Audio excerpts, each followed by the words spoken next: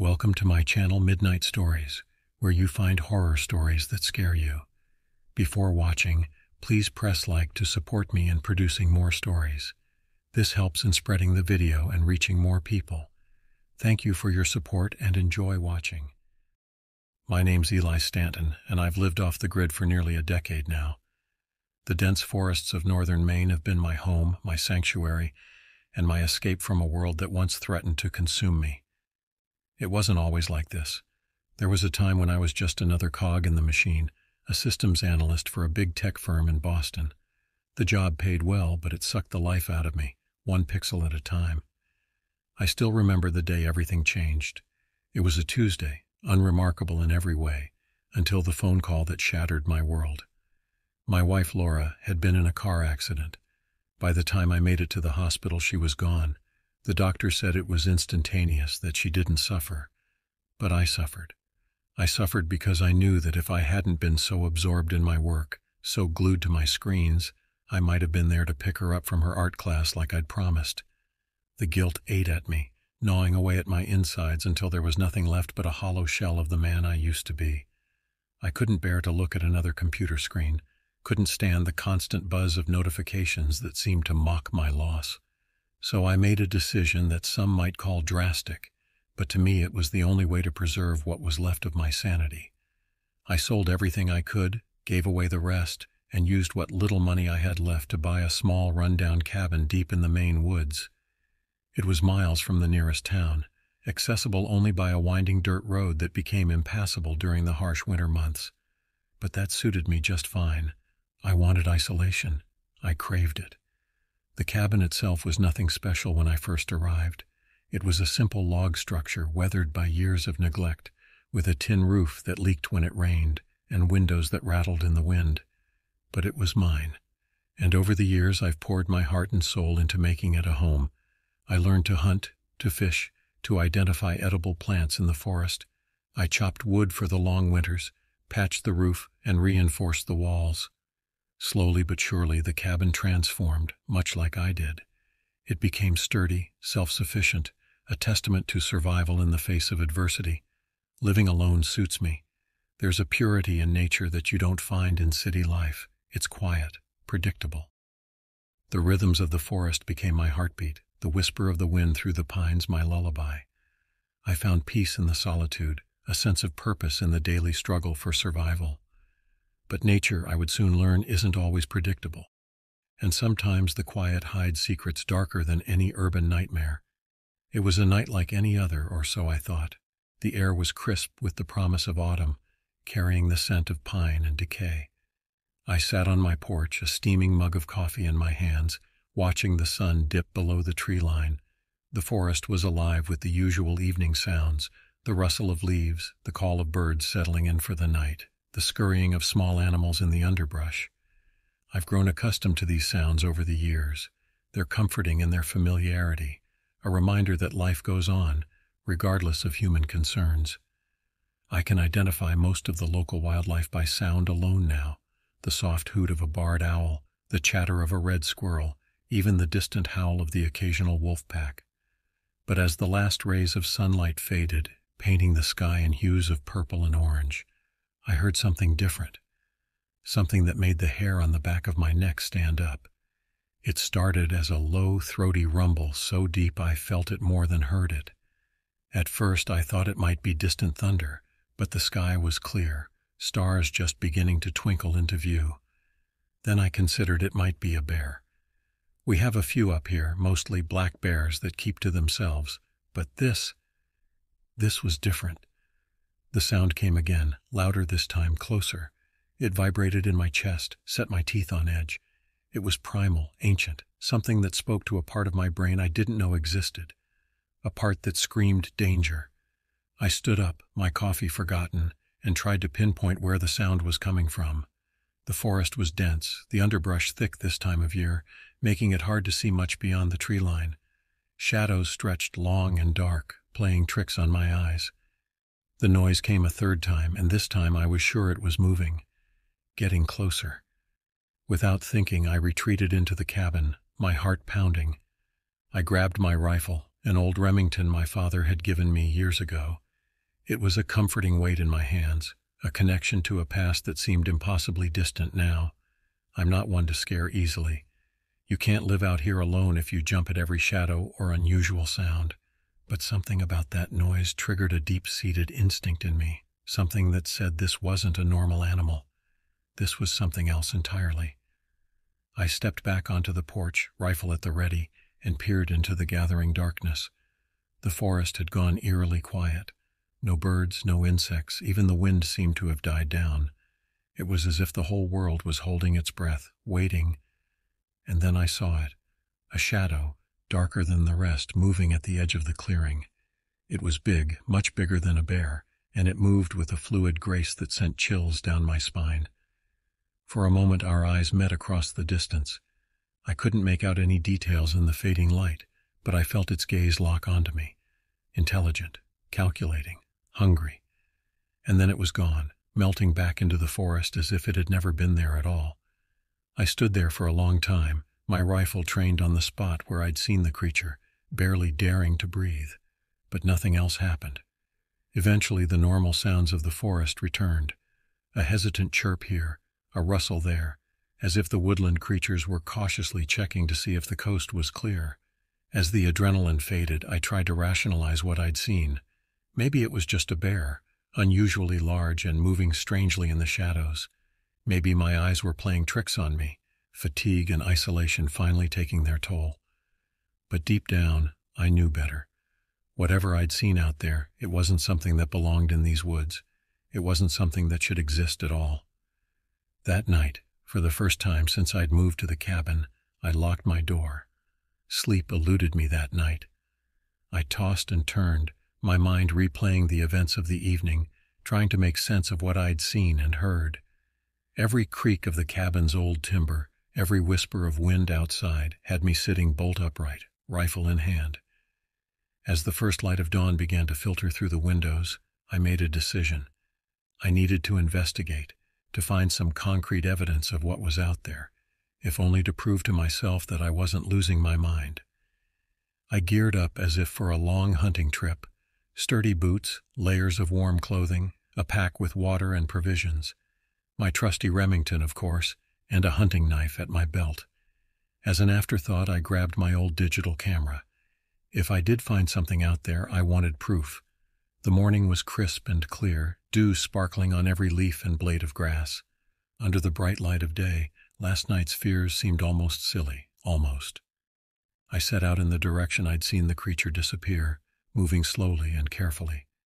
Years of hunting had taught me how to move quietly through the underbrush, how to spot signs of animal passage. But as I ventured deeper into the forest, I realized I wasn't seeing any of the usual signs of wildlife.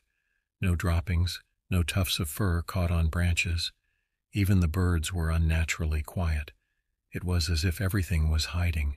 After about an hour of careful progress, I stumbled upon something that made me pause. A clearing, one I'd never noticed before despite my many forays into these woods. It wasn't large, maybe the size of my cabin's main room, but it was perfectly circular, too perfect to be natural. In the center of the clearing stood the remains of a deer, or what was left of it. The animal had been torn apart, entrails spilling out onto the ground, its eyes wide open and clouded in death. But it wasn't the gruesome sight that held my attention. It was the tracks around it. They were massive, easily twice the size of my boot print. They had the general shape of a canine's paw, but elongated, with claws that left deep gouges in the earth. I knelt down to get a closer look, running my hand over the edge of one of the prints. It was fresh, too fresh. I fumbled for my camera, snapping several pictures of the prints and the deer carcass. As I stood up, a twig snapped somewhere behind me. I spun around, rifle raised, but there was nothing there. Just trees, shadows, and the faint rustle of leaves in the breeze. But I couldn't shake the feeling that I was being watched. My heart was pounding in my chest, sweat trickling down my back despite the cool air. I wasn't sure what I was dealing with, but I knew it was dangerous. Something beyond the natural order of things. I decided to head back to the cabin. Whatever was out here, I wasn't equipped to deal with it alone. I needed time to think, to plan, maybe to reach out to someone who might have answers. As I made my way back, moving as quickly and quietly as I could, my mind raced. I'd never been one to believe in legends or folklore, but out here, alone, with something unknown stalking the woods, those old tales my grandfather used to tell didn't seem so far-fetched. He'd spoken of creatures that lived in the deep woods, beyond the reach of civilization. Ancient things that had been here long before humans set foot on this land. Things that most people had forgotten, but that still remembered us. I reached the cabin and bolted the door behind me, something I hadn't done since I first moved out here. The cabin was sturdy, built by hand with thick logs and a reinforced door. I told myself that whatever was out there wouldn't be able to get in, but deep down I wasn't so sure. As I downloaded the pictures from my camera to my rarely used laptop, I couldn't shake the feeling that I'd crossed a line, that by seeking out whatever was out there, I'd drawn its attention. And now it was hunting me. The hours dragged by as I sat in the growing darkness, the rifle across my lap, listening. The forest was quiet again, unnervingly so. I thought about turning on the generator for some light, but the thought of the noise it would make stopped me. I didn't want to draw attention, not to this place, not to myself. As the sun set, painting the sky in brilliant oranges and reds before fading to an inky black, I found myself thinking about my life before the cabin, about Laura, about the life we'd planned together. We'd talked about having kids, about moving to a quiet suburb where we could have a garden and a dog. It all seemed so distant now, like a half-remembered dream. I wondered what Laura would think of me now, living alone in the woods, jumping at shadows. Would she be proud of how I'd learned to survive on my own? Or would she be sad to see how isolated I'd become? My musings were interrupted by a sound that made my blood run cold. That same low, throaty rumble I'd heard the night before, but closer now, much closer. I stood up slowly, careful not to make a sound, and moved to the window. The moonlight cast long shadows across the forest floor, and for a moment I thought maybe it had been my imagination playing tricks on me. But then I saw it. Standing just at the edge of the trees, partially obscured by shadows, was a creature unlike anything I'd ever seen before. It was huge, easily the size of a grizzly bear, but it moved with a fluidity that was almost feline. Its fur was dark, matted in places, and I could make out a long, narrow snout filled with sharp, jagged teeth. The closest thing I could compare it to was a hyena, but far more grotesque, more monstrous. Its eyes glowed with an unnatural intelligence, fixed on the cabin, fixed on me. And then it did something that made my heart nearly stop. It stood up on its hind legs. No animal should be able to do that. Not like this. It was almost humanoid in the way it moved, the way it stood, towering over the ground. And then it let out a sound that was halfway between a howl and a scream, a noise that echoed through the trees and set the night alive with movement. I could hear the distant calls of other animals responding, the forest suddenly alive with activity. But I barely registered it, my entire focus on the creature outside my cabin. I didn't wait to see what it would do next. I took aim and fired, the sound of the gunshot deafening in the enclosed space of the cabin. The creature recoiled, a dark liquid blood, I assumed, spraying from its shoulder. But it didn't fall. Instead, it dropped back onto all fours and bolted into the woods, disappearing into the darkness as quickly as it had appeared. I stayed up the rest of the night, rifle in hand, listening for any sign that it might return. But the forest remained quiet, the only sounds those of the wind rustling through the leaves and the distant call of an owl. When dawn finally broke, I stepped outside, my legs shaky from the tension of the night. The clearing was empty, the only sign of what had happened being the bloodstains on the ground where I had shot the creature. I followed the trail as far as I could, but it eventually disappeared into the underbrush, the ground too rocky to hold any more tracks. Whatever that thing was, it was gone. For now. As I made my way back to the cabin, my mind was reeling. I'd lived out here for years, and I'd seen my share of strange things, but nothing like this. It wasn't a bear or a wolf or anything else that should be in these woods. It was something else, something old and dangerous. I knew I should probably leave, head into town, and report what I'd seen. But who would believe me? And more importantly, could I bring myself to abandon the life I'd built here, the peace I'd found in these woods? No, I decided. This was my home, and I wasn't about to let some creature, no matter how terrifying, chase me out. But I was going to be a lot more careful from now on, that's for sure. As for what it was, I could only guess. Maybe some kind of ancient predator that's managed to stay hidden all these years. Maybe something that's always been here, just waiting for the right moment to show itself. But whatever it was out there, somewhere in those woods, and I had a feeling it would be back. Next time, though, I'll be ready. The days following my encounter with the creature were filled with a tense, watchful silence. I spent hours reinforcing the cabin's defenses, boarding up windows, setting up primitive alarms around the perimeter, anything I could think of to give myself an edge when it returned. But as the days stretched into weeks with no sign of the beast, I found myself questioning my own memories. Had it really been as large as I remembered, as intelligent, or had fear and isolation warped my perceptions? I pored over the photos I'd taken in the clearing, studying every pixel for clues. The tracks were real enough, as was the savaged deer carcass, but neither provided concrete proof of what I'd seen that night. It was during this time that I realized how truly cut off I'd become from the rest of the world. I had no one to confide in, no one to seek advice from. The isolation that had once been my solace now felt suffocating. After much internal debate, I decided to make the trek into town. It was a grueling 6-hour hike to the nearest settlement, a small logging community called Mill Ridge. I hadn't been there in over a year, and as I approached, I felt like a ghost returning to the land of the living.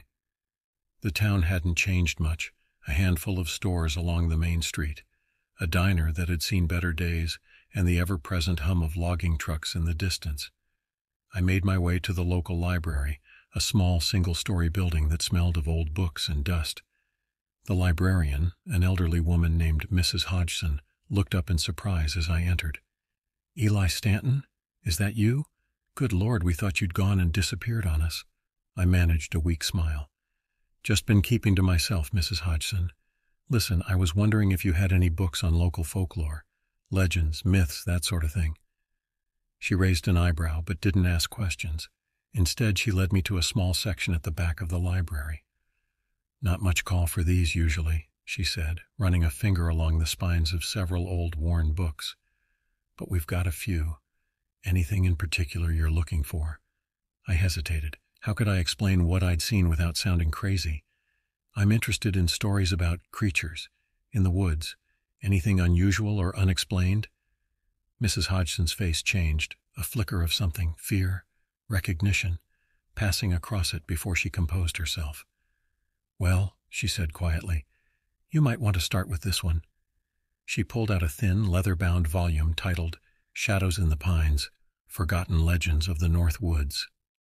As I reached for the book, Mrs. Hodgson grabbed my wrist, her grip surprisingly strong for someone her age. "Be careful, Eli," she said, her voice barely above a whisper. "Some things are best left in the dark." Before I could respond, she had turned and shuffled back to her desk, leaving me alone with the book and a growing sense of unease. I spent the next few hours poring over the volume, my heart racing as I came across a section titled The Beast of Blackwood Forest. The description matched what I'd seen, a massive wolf-like creature that walked on 2 legs, with intelligence in its eyes and an appetite for flesh. According to the book, sightings of the beast dated back centuries, with the earliest recorded encounter in 1673 by a French trapper. The stories were remarkably consistent over time, a creature that seemed to blur the line between animal and something else. What struck me most was a passage near the end of the section. The beast is said to be drawn to isolation and despair. It preys not just on the flesh, but on the very soul of those who have cut themselves off from the world of men. I closed the book, my hand shaking. It was as if the author had reached across time to speak directly to me, to my situation. As I left the library, the sun was setting, painting the sky in shades of red and gold. I knew I should start the long trek back to my cabin, but something made me hesitate. The thought of returning to that isolation, of facing whatever was out there alone, filled me with a dread I couldn't shake. I found myself at the town's only motel, a rundown place called the Pineview Inn.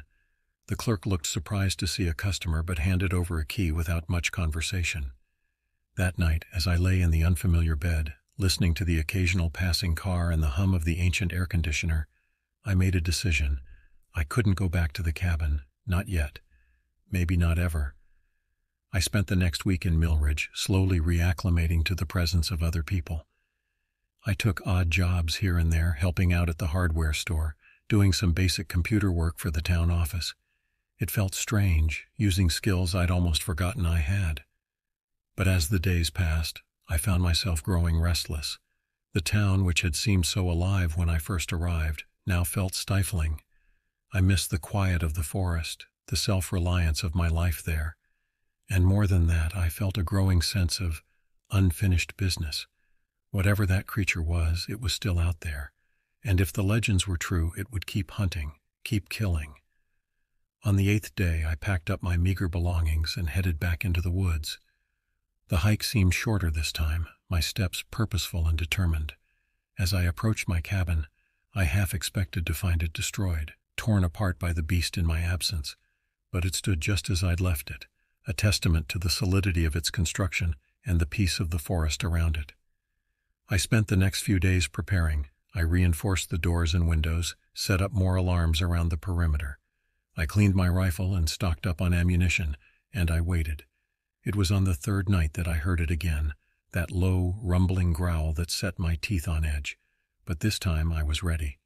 I stepped out onto the porch, rifle in hand, and called out into the darkness, "I know you're out there, show yourself." For a long moment there was silence. Then, from the shadows at the edge of the clearing, it emerged. It was just as I remembered, massive, with matted dark fur and eyes that glowed with an unnatural intelligence. But this time I didn't feel fear. I felt recognition, as if I was facing a part of myself I'd long denied. The creature stood on its hind legs, towering over me, but it didn't attack. Instead, it tilted its head, as if considering me. In that moment, I understood. The beast wasn't just a predator, it was loneliness given form, isolation made flesh. It was everything I'd embraced when I'd cut myself off from the world, taken to its terrible, logical conclusion. I lowered my rifle. "I'm not alone anymore," I said, my voice steady, "and neither are you." The creature let out a sound, not a growl this time, but something almost like a sigh. Then, slowly, it turned and loped back into the forest, disappearing into the shadows. I stood there for a long time, watching the spot where it had vanished. I knew it might return someday. The darkness, the isolation, they're always there, waiting at the edges of our lives. But for now, at least, they were gone, and I knew what I had to do. The next morning, I began the long hike back to Millridge. It was time to rejoin the world, to find a balance between the solitude I craved and the human connection I needed. As I walked, I thought about Laura, about the life we'd planned. I thought about the years I'd spent alone in these woods, and I thought about the future, uncertain, yes, but full of possibilities. The forest around me was alive with the sounds of birds, of small animals going about their lives. Somewhere in the distance I heard the faint rumble of a logging truck. I smiled. It was good to be back. It's been 2 years since that night in the woods. I still live in my cabin, but I make regular trips into town now. I've even started doing some freelance IT work, using a satellite internet connection to stay connected to the outside world. Sometimes, on quiet nights, I think I hear that low growl in the distance. But it doesn't fill me with fear anymore. Instead, it's a reminder of the darkness we all carry inside us, and of the importance of facing it head-on. I don't know if what I saw was real, or some manifestation of my own lonely psyche. But in the end, I suppose it doesn't matter. What matters is that I found my way back to myself, to the world. And if you ever find yourself in the deep woods of northern Maine, and you hear something moving in the shadows, well, maybe it's just the wind, or maybe it's something else, something ancient and lonely, waiting for someone to understand. Just remember, the real monsters aren't in the forest. They're the ones we create when we cut ourselves off from the world, when we forget what it means to be human. Stay connected, stay alive, and never stop moving forward.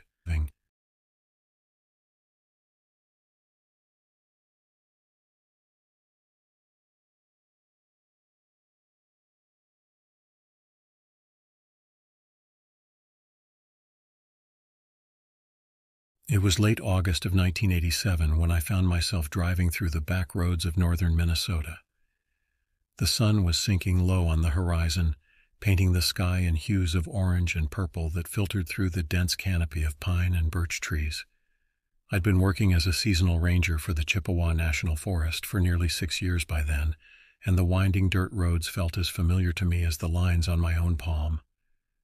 My name is Michael Birdwing, and I've spent most of my life in these woods. Growing up on the White Earth Reservation had taught me to appreciate solitude and the outdoors, so being out here suited me just fine. My friends always joked that I was more comfortable with trees than people, and I couldn't really argue with that. As I navigated the old Ford pickup through a particularly rough stretch of road, my mind wandered back to my childhood. I remembered my grandfather, a respected elder in our community, teaching me about the spirits of the forest. "The woods are alive, Michael," he'd say, his weathered hands gesturing to the trees around us. "They have stories to tell if you know how to listen." Back then, I thought he was just trying to scare me into respecting nature. Now, after years in the Forest Service, I wasn't so sure. The radio crackled to life, startling me out of my reverie. "Ranger Birdwing, come in." "Over." I recognized the voice of Diane, our dispatch operator. I picked up the handset. "This is Birdwing. Go ahead, Diane." "Just checking in on your status. You heading up to the old fire lookout near Itasca?" "Affirmative," I replied, squinting as the fading sunlight hit my eyes at just the wrong angle. "Should be there in about an hour, maybe less if this road cooperates." "Copy that. Remember, we've had those reports of missing campers in the area. Keep your eyes peeled for anything unusual." I felt a slight chill run down my spine at her words. The missing campers. 3 in the past month, if I remembered correctly. It wasn't unheard of for hikers to get lost in these parts, but 3 in such a short time was unusual. "Will do, Diane. I'll radio in when I reach the tower. Birdwing out." As I replaced the handset, I couldn't shake an uneasy feeling. The forest seemed different somehow, more watchful. I shook my head, trying to clear away the ridiculous notion. Forests don't watch, they just are. The sky had been clear when I started my journey, but as I drove deeper into the wilderness, thick clouds began to roll in, casting a gray shadow over the tree line. The narrow dirt road felt more like a game trail now, flanked by towering pines that seemed to lean in, swallowing up what little remained of the evening light. I knew this road well, having patrolled this stretch countless times, but something about the air felt heavier than usual.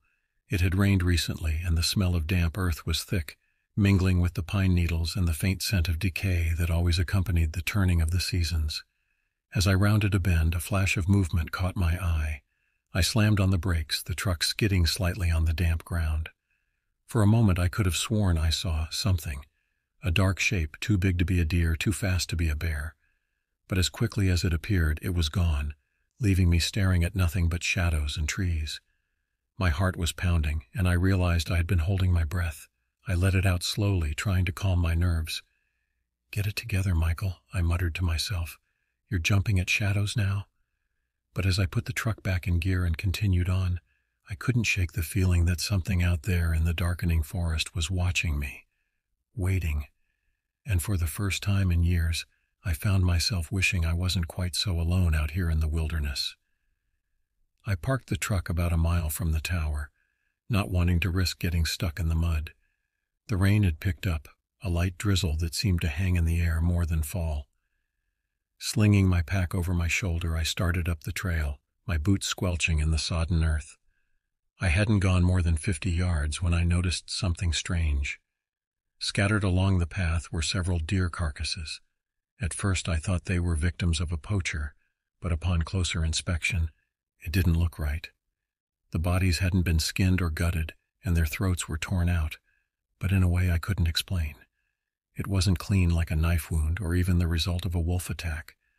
There was a gnawing sense of wrongness in the way the flesh was ripped open. The blood had dried into the dirt like it had happened hours ago, but the bodies were fresh, no signs of decay or scavenger activity. My grandfather's words echoed in my mind. "The forest has its own hunters, Michael, some older than the trees themselves." I shook off the thought. This was no time for ghost stories. My instincts told me to turn back, but curiosity and duty kept me moving forward. What was I going to tell my supervisor?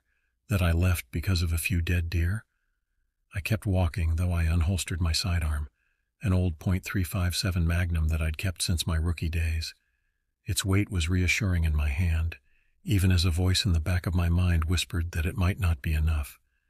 As I got closer to the tower, I noticed the usual sounds of the forest were gone. No birds, no wind in the trees, not even the distant hum of crickets. The silence felt suffocating, broken only by the soft patter of rain and the sound of my own breathing. Then I saw it, barely 30 yards ahead. Something was crouched near the base of the fire tower, and it was feeding. My first thought was that it was a bear, maybe a wolf, but as I stepped closer, I realized it wasn't like anything I had ever seen. It was huge, easily over 7 feet tall if it had stood upright, with hunched shoulders covered in matted fur. The way it moved was unsettling, like it wasn't built to move on all fours, but did so out of necessity. Its limbs were too long, the back legs too short, giving it a lopsided, almost unnatural gait. I could see its mouth working over something, probably the remains of one of the deer. Then it stopped. It raised its head, nostrils flaring, and turned toward me. I froze, heart pounding, hand gripping the gun tightly. The face. It wasn't right. It had the elongated snout of a wolf, but the jaw was too wide, and the teeth, they didn't fit together like they should. They jutted out at odd angles, jagged, more like the maw of a wild boar than any predator I knew. It let out a sound, a kind of huff that reminded me of a horse, but it was far more primal, a sound that made the hair on my arms stand on end. Without warning, it moved, fast. I barely had time to raise my weapon before it was on me, knocking me backward into the underbrush. I fired, but I wasn't sure if I hit it. All I knew was the weight of the thing, the smell of wet fur, and the feeling of sharp claws raking across my leg. I screamed, kicked, and rolled, firing again, this time hearing a sickening thud as the bullet found its mark. It staggered, just enough for me to scramble back to my feet, adrenaline pumping through my veins. The thing swayed, blood oozing from its side, but it didn't go down. I kept my gun trained on it, not sure whether to shoot again or run. But before I could decide, it turned and bolted into the woods, disappearing into the thick underbrush with a speed that didn't seem possible for something its size. For a moment I stood there panting, bleeding, trying to wrap my head around what I had just seen. Then I realized something. It had dropped whatever it had been eating. I forced myself to walk over to the base of the tower, my leg throbbing with each step. Lying there, half hidden in the grass, was the body of a young man, no older than 20. His throat had been ripped out the same way as the deer. He wasn't dressed like a hiker. In fact, his clothes looked more like they belonged to a college kid. Jeans, a faded hoodie, sneakers, the missing camper, no doubt. I radioed for backup, though I knew it would take them hours to reach me. "This is Ranger Birdwing," I said, my voice shaking more than I'd like to admit. "I'm at the old fire tower near Itasca. I found one of the missing campers, and something else. Send everyone you've got." "Copy that, Ranger Birdwing," Diane's voice crackled back, concern evident in her tone. "Are you injured? What do you mean by something else?" I looked down at my leg, the denim of my jeans torn and stained with blood. "I'm hurt, but it's not bad. As for the other thing, you wouldn't believe me if I told you. Just send help, and tell them to come armed." I wasn't about to wait around for that thing to come back, so I made my way back to the truck as fast as my injured leg would allow. I kept my gun out, ears straining for any sound that might signal its return. The rain had picked up, washing away the blood on my leg and probably any tracks that thing had left. As I drove back down the muddy road, my mind raced. What was that creature? Some kind of mutant wolf? A bear with a deformity? Or something else entirely? Something that shouldn't exist in this world? I remembered the stories my grandfather used to tell, tales of shapeshifters and forest spirits that could take on monstrous forms. As a kid, I'd dismissed them as just that, stories. Now I wasn't so sure. When the search team arrived, they found the body exactly where I said it would be. There was no sign of the creature, but I didn't care. The boy's body was there, along with the remains of the deer, and that was all the proof I needed that what I had encountered was real. The official report called it a wolf attack. They said it was rare but not unheard of in that area. They chalked up my description of the thing to shock and adrenaline, and I didn't argue. It was easier that way, but I knew what I had seen, and I wasn't the only one who believed. A few days after the incident, as I was recovering at home, I received a visit from an elder from the reservation. He listened to my story without interruption, his weathered face grave. When I finished, he nodded slowly. "Our people have known of such creatures for generations," he said. "The Wendigo, the Skinwalker. They have many names, but they are real as you and me. You are lucky to have survived, Michael." He left me with a small leather pouch filled with herbs and what looked like animal teeth. "For protection," he said, "though I hope you never need it again. I've been back in those woods many times since that night. I had to be. It's my job. But I've never seen that creature again. Sometimes, though, when the wind is right and the shadows are deep, I catch a scent on the air, wet fur and decay, and I remember. If I had to guess, I'd say it was something none of us had ever seen before, something older than the forest itself. Maybe it was just hungry, maybe it was defending its territory.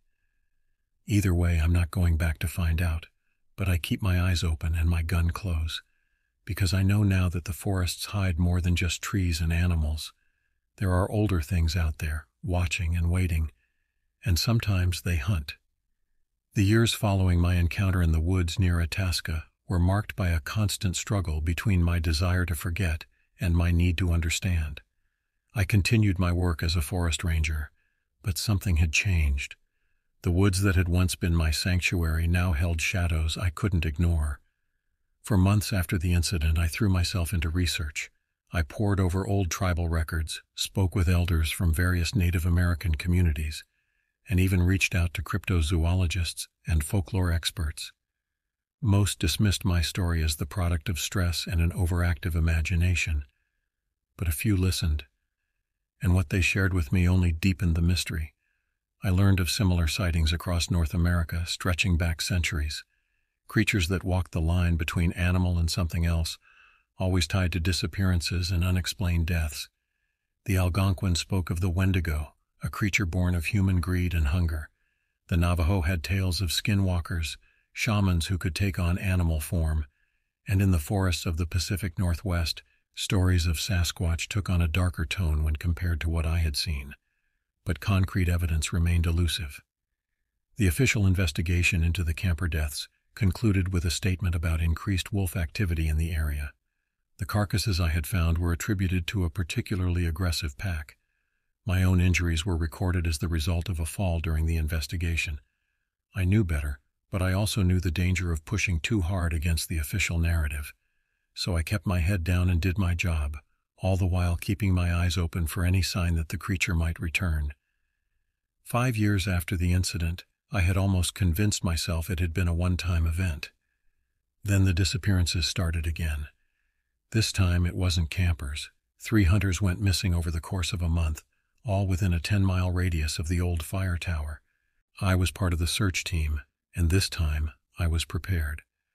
I carried not only my service weapon, but also the protective charm the elder had given me years before. As we combed the woods, I felt a familiar unease settle over me. The forest was too quiet, the shadows too deep. We found 2 of the hunters, or what was left of them. The scene was eerily similar to what I had encountered years before, bodies torn apart, with no signs of typical predator behavior. The 3rd hunter was never found. As I stood there, staring at the grisly scene, I caught a glimpse of movement at the edge of the clearing.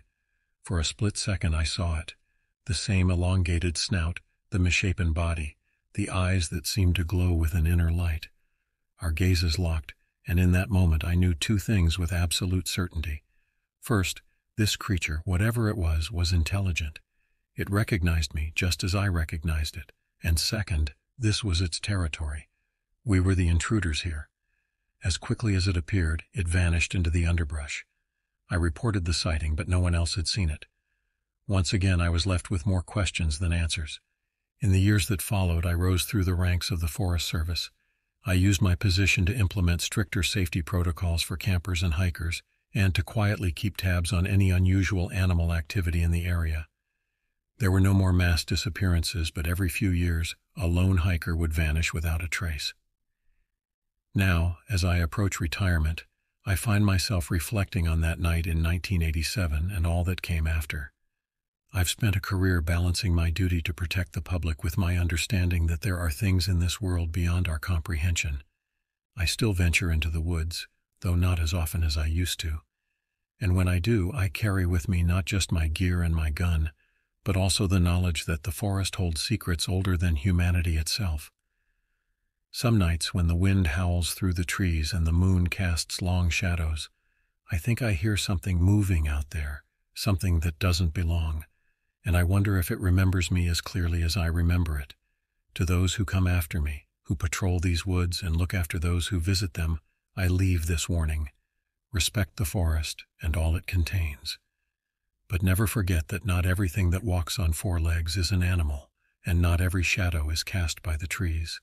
The woods are alive, just as my grandfather said. They have stories to tell, but some of those stories are better left untold, and some creatures are better left unwatched. For in the deepest parts of the forest, where the shadows are darkest and the silence is complete, something is always watching back.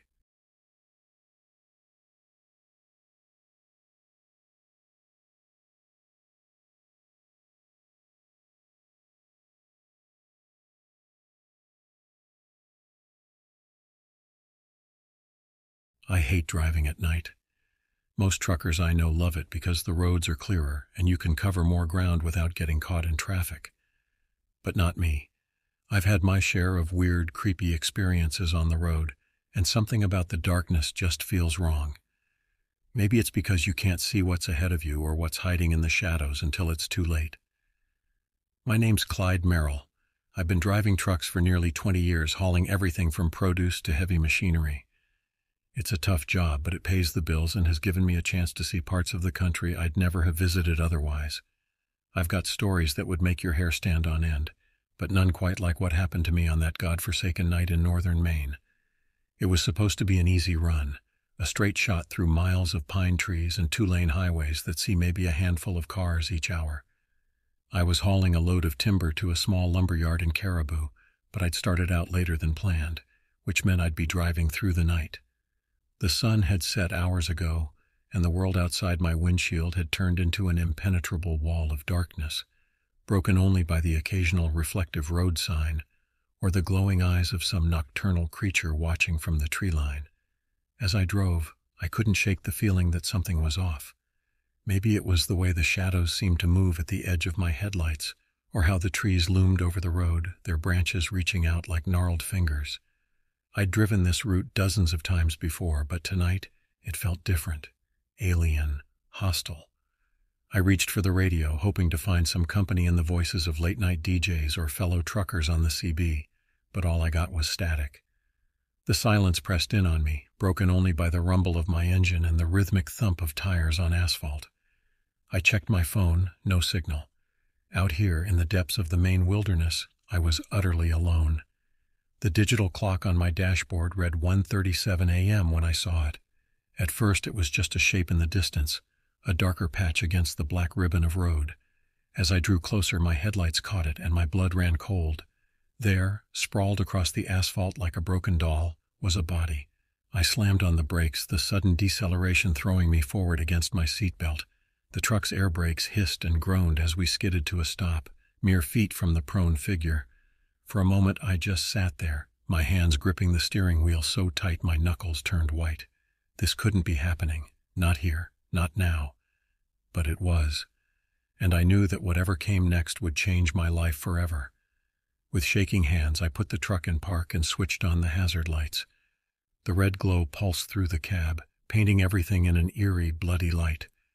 I took a deep breath, trying to steady my nerves, then grabbed my flashlight from the glove compartment and climbed down from the cab. The night air hit me like a slap to the face, cold and damp. The forest pressed in on both sides of the road, a solid wall of darkness that seemed to swallow up the light from my truck.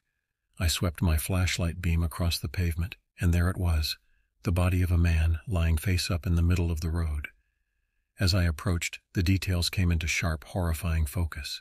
He was a big guy, probably in his late 30s or early 40s, dressed in jeans and a flannel shirt that was now more red than plaid. His face was a mess of cuts and bruises, one eye swollen shut, his nose bent at an unnatural angle. But it was his position that really got to me. He lay spread-eagled, one arm twisted behind his back, his legs splayed out like he'd been thrown there by something much larger and much stronger than a human. I'd seen my share of roadkill over the years, but this was something else entirely. My stomach churned and I had to swallow hard to keep from losing my dinner all over the asphalt. "Hey," I called out, my voice sounding thin and scared in the vast silence. "Can you hear me? Are you—" But I already knew the answer. The man's chest was still, his open eyes staring blankly at the star-strewn sky above. A trickle of blood had run from the corner of his mouth, already starting to congeal in the cool night air.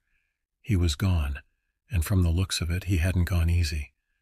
I fumbled for my phone, cursing under my breath as I remembered there was no signal out here. I was on my own, stuck on a deserted road in the middle of nowhere with a dead body and whatever the hell had done this to him. That's when I noticed the drag marks. They were faint, barely visible in the harsh glare of my flashlight, but unmistakable once I saw them. 2 parallel lines in the dirt and gravel at the edge of the road, leading from the tree line to where the body lay. Something had pulled him out of the woods and left him here, right in the path of oncoming traffic. Why? Was it a twisted attempt at hiding the body, using passing vehicles to obliterate any evidence? Or was it something else, something I couldn't even begin to comprehend? I followed the trail with my eyes, trying to peer into the darkness beyond the road's edge. The woods seemed to shift and writhe, shadows moving in ways that shadows shouldn't. And deep within that inky blackness, I could have sworn I saw something move, something big.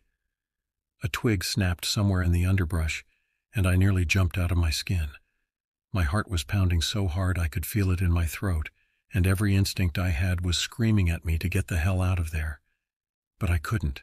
I couldn't just leave this poor bastard lying in the road. Couldn't pretend I hadn't seen what I'd seen.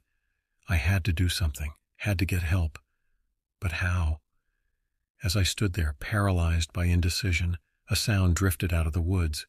It was faint at first, almost lost beneath the whisper of wind through the pines. But it grew louder, clearer, until there was no mistaking what it was. Laughter, deep, guttural, and utterly inhuman. And it was getting closer. I don't remember running back to the truck. One moment I was standing there, staring into the woods like a deer caught in headlights, and the next I was scrambling up into the cab, slamming the door behind me and fumbling with the keys. The laughter was louder now, echoing off the trees and seeming to come from everywhere at once. I cranked the engine, the familiar rumble doing little to calm my frayed nerves. My hands were shaking so bad I could barely grip the steering wheel. But I managed to throw the truck into gear and hit the gas. The tires spun for a heart-stopping moment before finding purchase on the asphalt. I didn't even think about the body. All I knew was that I had to get away, had to put as much distance between myself and whatever was out there in the dark. As the truck lurched forward, I caught a glimpse of movement in my side mirror. Something huge and dark emerged from the tree line, moving with a speed that shouldn't have been possible for its size. I couldn't make out any details, just an impression of mass and hunger and ancient primal malevolence. I floored it, the engine roaring as I pushed it to its limits. The speedometer crept past 70, 80, 90 miles per hour, far too fast for these winding back roads, but I didn't care. Terror had its foot on the gas pedal, and I was just along for the ride. Minutes stretched into what felt like hours as I hurtled through the night, taking turns too fast and praying I wouldn't meet any oncoming traffic. My eyes darted between the road ahead and the mirrors, half expecting to see that thing right behind me, reaching out with long, dark fingers to pluck me from the cab. But there was nothing. Just the empty road stretching out behind me, swallowed up by the darkness. Eventually the adrenaline began to fade, replaced by a bone-deep exhaustion and a gnawing sense of guilt. I'd left that poor bastard back there, alone on the road. What kind of person does that? What kind of coward? But even as I thought it, I knew I'd had no choice. Whatever had killed that man, whatever had dragged him out of the woods like a broken toy, it wasn't something I could have fought. Hell, it wasn't something I could even comprehend. As the first hints of dawn began to lighten the eastern sky, I finally allowed myself to slow down. My hands were cramped from gripping the wheel, and my shirt was soaked through with sweat. I needed to stop, needed to think, needed to figure out what the hell I was going to do next. Up ahead I saw the faint glow of lights, some kind of building, maybe a gas station or a diner. Civilization, or at least the closest thing to it out here in the backwoods. I eased off the gas, guiding the truck onto the gravel lot of what turned out to be a small truck stop. The place looked like it had seen better days. The neon sign above the door flickered weakly, half its letters burnt out, and the windows were grimy with years of road dust. But it was open, and right now that was all that mattered. I parked the truck and just sat there for a moment, trying to gather my thoughts. The events of the night felt like a bad dream, something that couldn't possibly have happened in the real world. But the ache in my muscles and the lingering taste of fear in my mouth told me otherwise. I needed to call the police, needed to report what I'd seen. But would they believe me? Hell, I barely believed it myself, and I'd been there. How could I explain the body, the drag marks, the thing I'd glimpsed in the woods? With a heavy sigh, I reached for the door handle. There was only one way forward, and it started with a strong cup of coffee and whatever passed for breakfast in this God-forsaken place. Maybe with some food in my stomach and some distance from the night's horrors, I could start to make sense of it all. But as I climbed down from the cab, I couldn't shake the feeling that this was far from over. Whatever I'd encountered out there in the dark, whatever had left that body for me to find, it wasn't done with me yet. And somewhere deep in the Maine wilderness, something ancient and hungry was stirring, awakened by the scent of fear and the promise of fresh prey. The bell above the door jangled discordantly as I pushed my way into the diner, the sound making me jump despite my best efforts to stay calm. The place was nearly empty, just a couple of grizzled-looking guys nursing coffee at the counter and a waitress who looked like she'd rather be anywhere else. I slid into a booth near the back, my eyes darting to the windows every few seconds. The sky outside was starting to lighten, the inky blackness giving way to a dull, gunmetal gray, but the shadows still seemed too deep, too alive. Coffee? I nearly leapt out of my skin at the voice. The waitress was standing there, coffee pot in hand, looking at me like I was some kind of lunatic, which, to be fair, I probably resembled at that moment. "Yeah," I managed, my voice sounding raspy and strange to my own ears. "Yeah, coffee would be great, and, whatever you've got for breakfast." She nodded and poured me a cup, the rich aroma doing little to settle my nerves. As she walked away, I pulled out my phone, praying for a signal. 1 bar. Not great, but it would have to do. My fingers shook as I dialed 911, the numbers blurring before my eyes. What was I going to say? How could I possibly explain what I'd seen? 911, what's your emergency? The dispatcher's voice was calm, professional, normal. It felt like it belonged to another world, one where things made sense and the darkness didn't hide unspeakable horrors.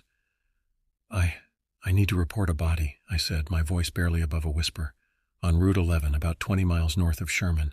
There's a man, he's dead. Looks like he was attacked by something." There was a pause on the other end of the line, long enough that I thought the call might have dropped. Then, "Sir, are you sure about what you saw? Have you been drinking tonight?" The question stung, but I couldn't really blame her. If someone had called me with a story like this, I'd probably think they were drunk or high too. "No, I haven't been drinking. I'm a truck driver. I was making a delivery to Caribou when I found him. Look, I know how this sounds, but I swear to God it's the truth. There's a dead man out there, and whatever killed him, it wasn't human." Another pause, shorter this time. "All right, sir. I'm dispatching units to your location now. Can you stay on the line with me?" I agreed, relief washing over me. They believed me, or at least they were taking me seriously enough to send someone to check it out. As I waited, I filled the dispatcher in on the details, the body's position, the drag marks, the sound I'd heard in the woods. I left out the part about the thing I'd seen chasing me. That was a bridge too far, even for me. The waitress returned with my food, a plate piled high with eggs, bacon, and hash browns that looked like they'd been sitting under a heat lamp for hours. I wasn't hungry, but I forced myself to eat anyway. I needed to keep my strength up, needed to be ready for whatever came next. As I picked at my food, I couldn't help but overhear the conversation at the counter. The two men were talking in low voices, but in the near-empty diner their words carried. "Third one this month," one of them was saying, his voice gruff and weary. "Fish and Wildlife says it's probably a bear, but I ain't never seen no bear do something like that." "Yeah," his companion agreed. "Whatever it is, it ain't natural. My cousin Bert, he saw something out in the woods last week. Says it was big as a house, moved faster than anything he'd ever seen. Damn near soiled himself, he was so scared." I felt my blood run cold. They were talking about it, about the thing I'd seen, or something like it. This wasn't just a one-off event, it was part of a pattern. Something was out there in the Maine woods, something that had been preying on people for who knows how long. The bell over the door jangled again, and I looked up to see 2 state troopers walk in. They scanned the diner, their eyes landing on me. I knew what I must look like, disheveled, wild-eyed, reeking of fear and road sweat. But I also knew what I'd seen, what I'd experienced, and I was damned if I was going to let anyone brush it off as the ramblings of some sleep-deprived trucker. As the troopers approached my booth, I steeled myself for what was to come. I had a story to tell, one that would strain the bounds of belief. But it was the truth, and I owed it to that poor bastard I'd left on the road to make sure someone listened. Little did I know this was just the beginning. The horrors I'd witnessed that night were only a small taste of what was to come. A glimpse into a world of ancient terrors and primal fears that had been lurking in the shadows all along, waiting for someone to notice. And now that I had noticed, there was no going back. The long, dark road ahead was full of dangers I couldn't even imagine, and I was about to take my first steps down it, whether I was ready or not. The troopers slid into the booth across from me, their faces a mask of professional detachment. The older of the two, a weathered man with salt and pepper hair and eyes that had seen too much, introduced himself as Sergeant Rourke.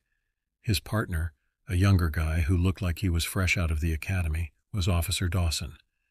"Mr. Merrill," Sergeant Rourke began, his voice gruff but not unkind, "we understand you've had quite a night. Why don't you walk us through what happened, from the beginning?" I took a deep breath, trying to organize my thoughts. How could I possibly convey the terror of what I'd experienced? But I had to try.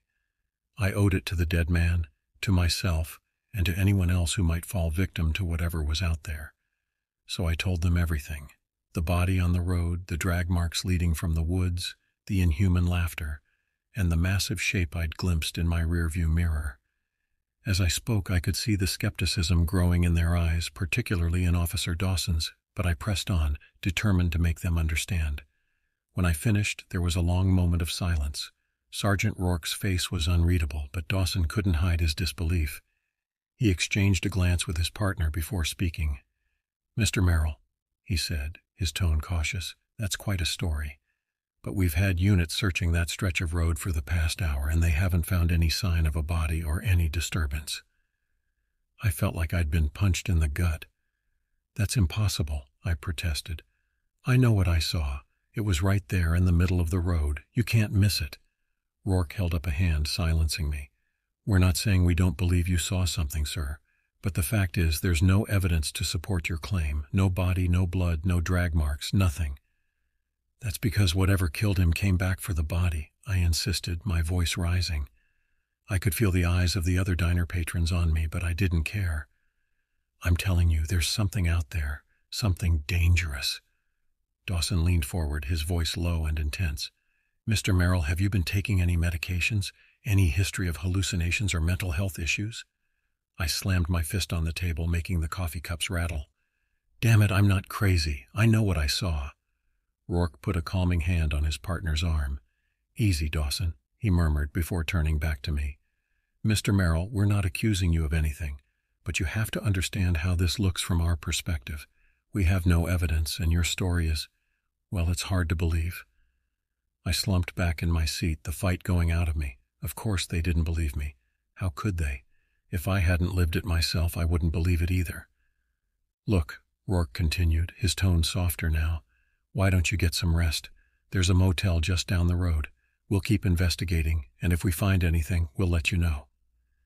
I nodded numbly, suddenly feeling every one of my years and every mile I'd driven that night. As the troopers stood to leave, Rourke paused, looking down at me with an expression I couldn't quite read. "Off the record," he said quietly, "I've been patrolling these woods for 20 years, and I've seen things I can't explain. I'm not saying I believe your story, but I'm not dismissing it either. Just be careful out there, Mr. Merrill. These woods have secrets, and some of them are better left undisturbed." With that cryptic warning, they left, the bell jangling behind them. I sat there for a long time, staring into my cold coffee, trying to make sense of everything that had happened. Finally, exhaustion won out. I paid my bill and trudged out to my truck, the weight of the night's events heavy on my shoulders. The motel Rourke had mentioned was just visible down the road, its vacant sign flickering weakly in the gray morning light. As I climbed into the cab to drive the short distance, a chill ran down my spine. In the side mirror, just for a moment, I thought I saw a dark shape at the edge of the woods behind the diner. But when I blinked, it was gone. Maybe I was going crazy after all. Or maybe, just maybe, the real madness was in denying what was right in front of me. Either way, I knew one thing for certain. My simple delivery run had turned into something far more dangerous, and it was far from over. The motel room was exactly what you'd expect from a backwoods establishment, musty, outdated, and vaguely depressing. But it had a bed and a shower, and right then, that was all I cared about. I stood under the hot water for what felt like hours, trying to wash away the night's horrors along with the road grime. But no matter how hard I scrubbed, I couldn't shake the feeling of being watched, of something lurking just out of sight. When I finally emerged, the bathroom mirror was fogged over. As I wiped it clear, I barely recognized the face staring back at me. My eyes were bloodshot, dark circles etched beneath them, and there was a haunted look I'd never seen before. I collapsed onto the bed, every muscle aching. Despite my exhaustion, sleep didn't come easily. Every time I closed my eyes, I saw that body on the road, heard that inhuman laughter echoing through the trees.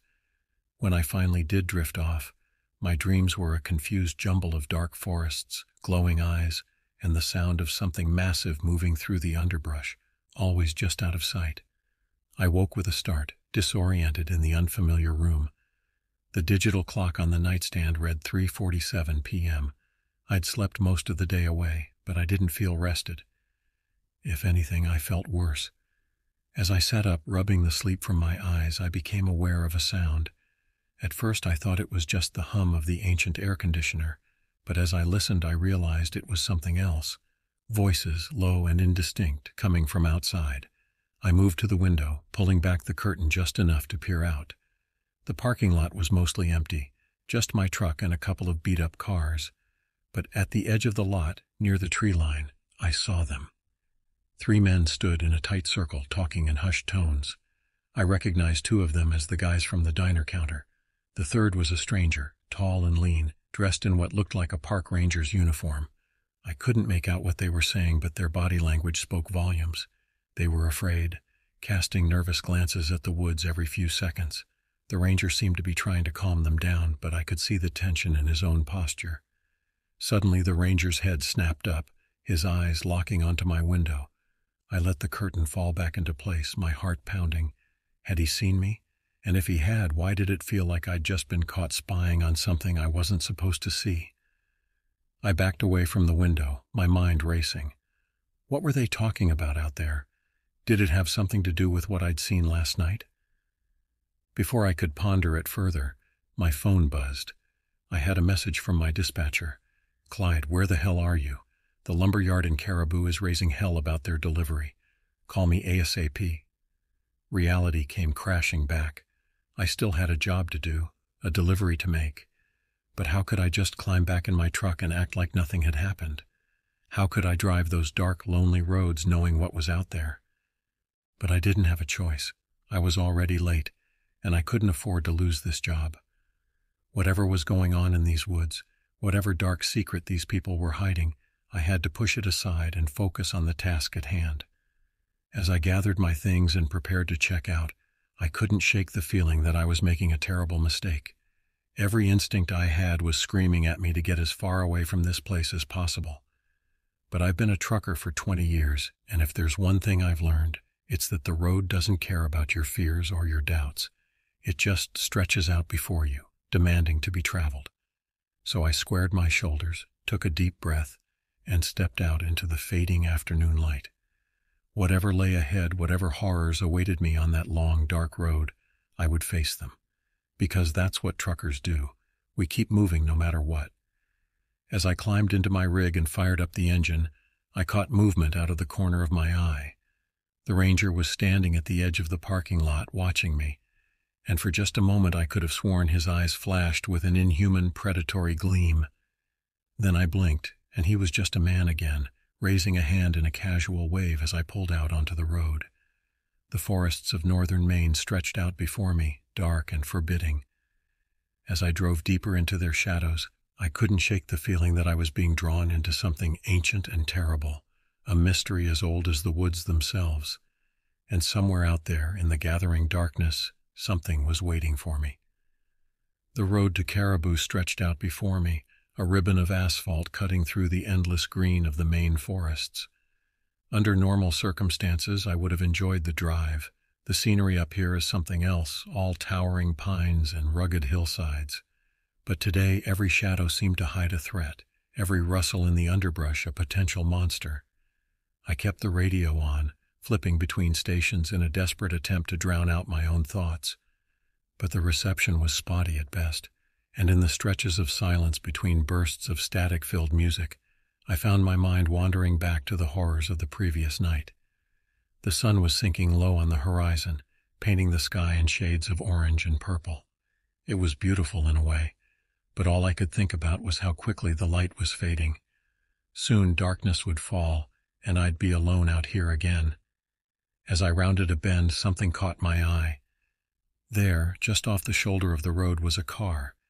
It was an old model, maybe from the 90s, and it was just sitting there. No hazard lights, no sign of the driver, just an abandoned vehicle in the middle of nowhere. Every instinct I had told me to keep driving. I was already late for my delivery, and after what I'd been through, the last thing I needed was to get involved in someone else's problem.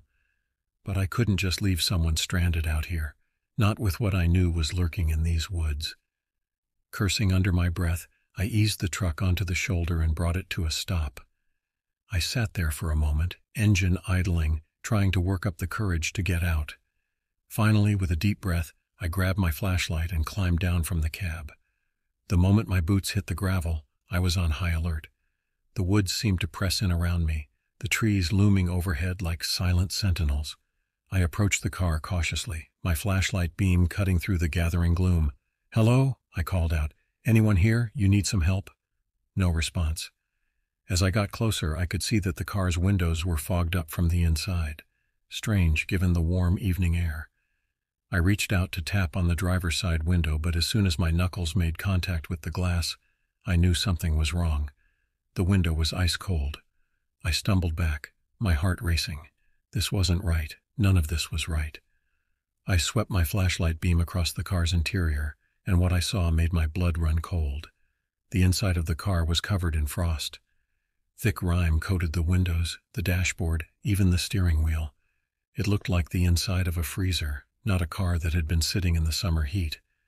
And there, in the driver's seat, was a figure. It was slumped over the wheel, motionless, its features obscured by the frost on the window. But even through the ice I could see that its skin had a blue tinge that had nothing to do with the cold. I backed away, fumbling for my phone. I needed to call the police, needed to report this. But as I raised the phone to my ear, I heard it. That same low, guttural laughter I'd heard in the woods the night before.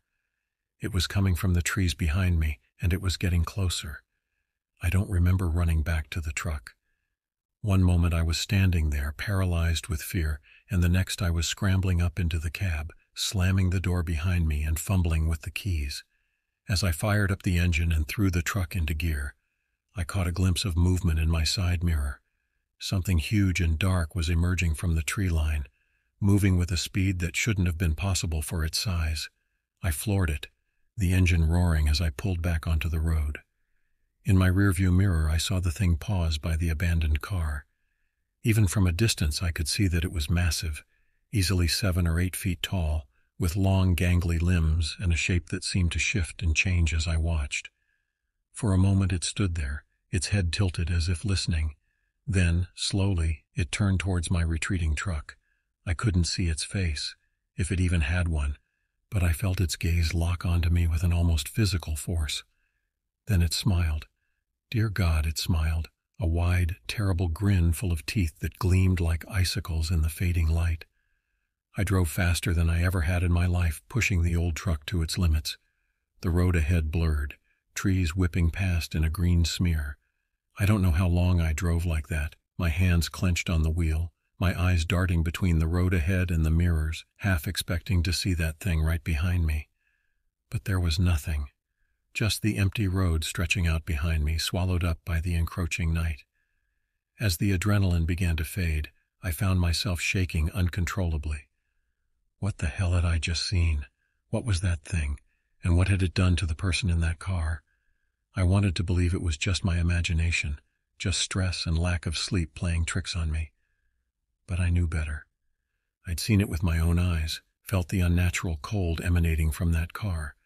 Whatever was happening in these woods, it was real, and it was far more terrifying than anything I could have imagined. As I finally saw the lights of Caribou in the distance, I made a decision. As soon as I dropped off this load, I was done.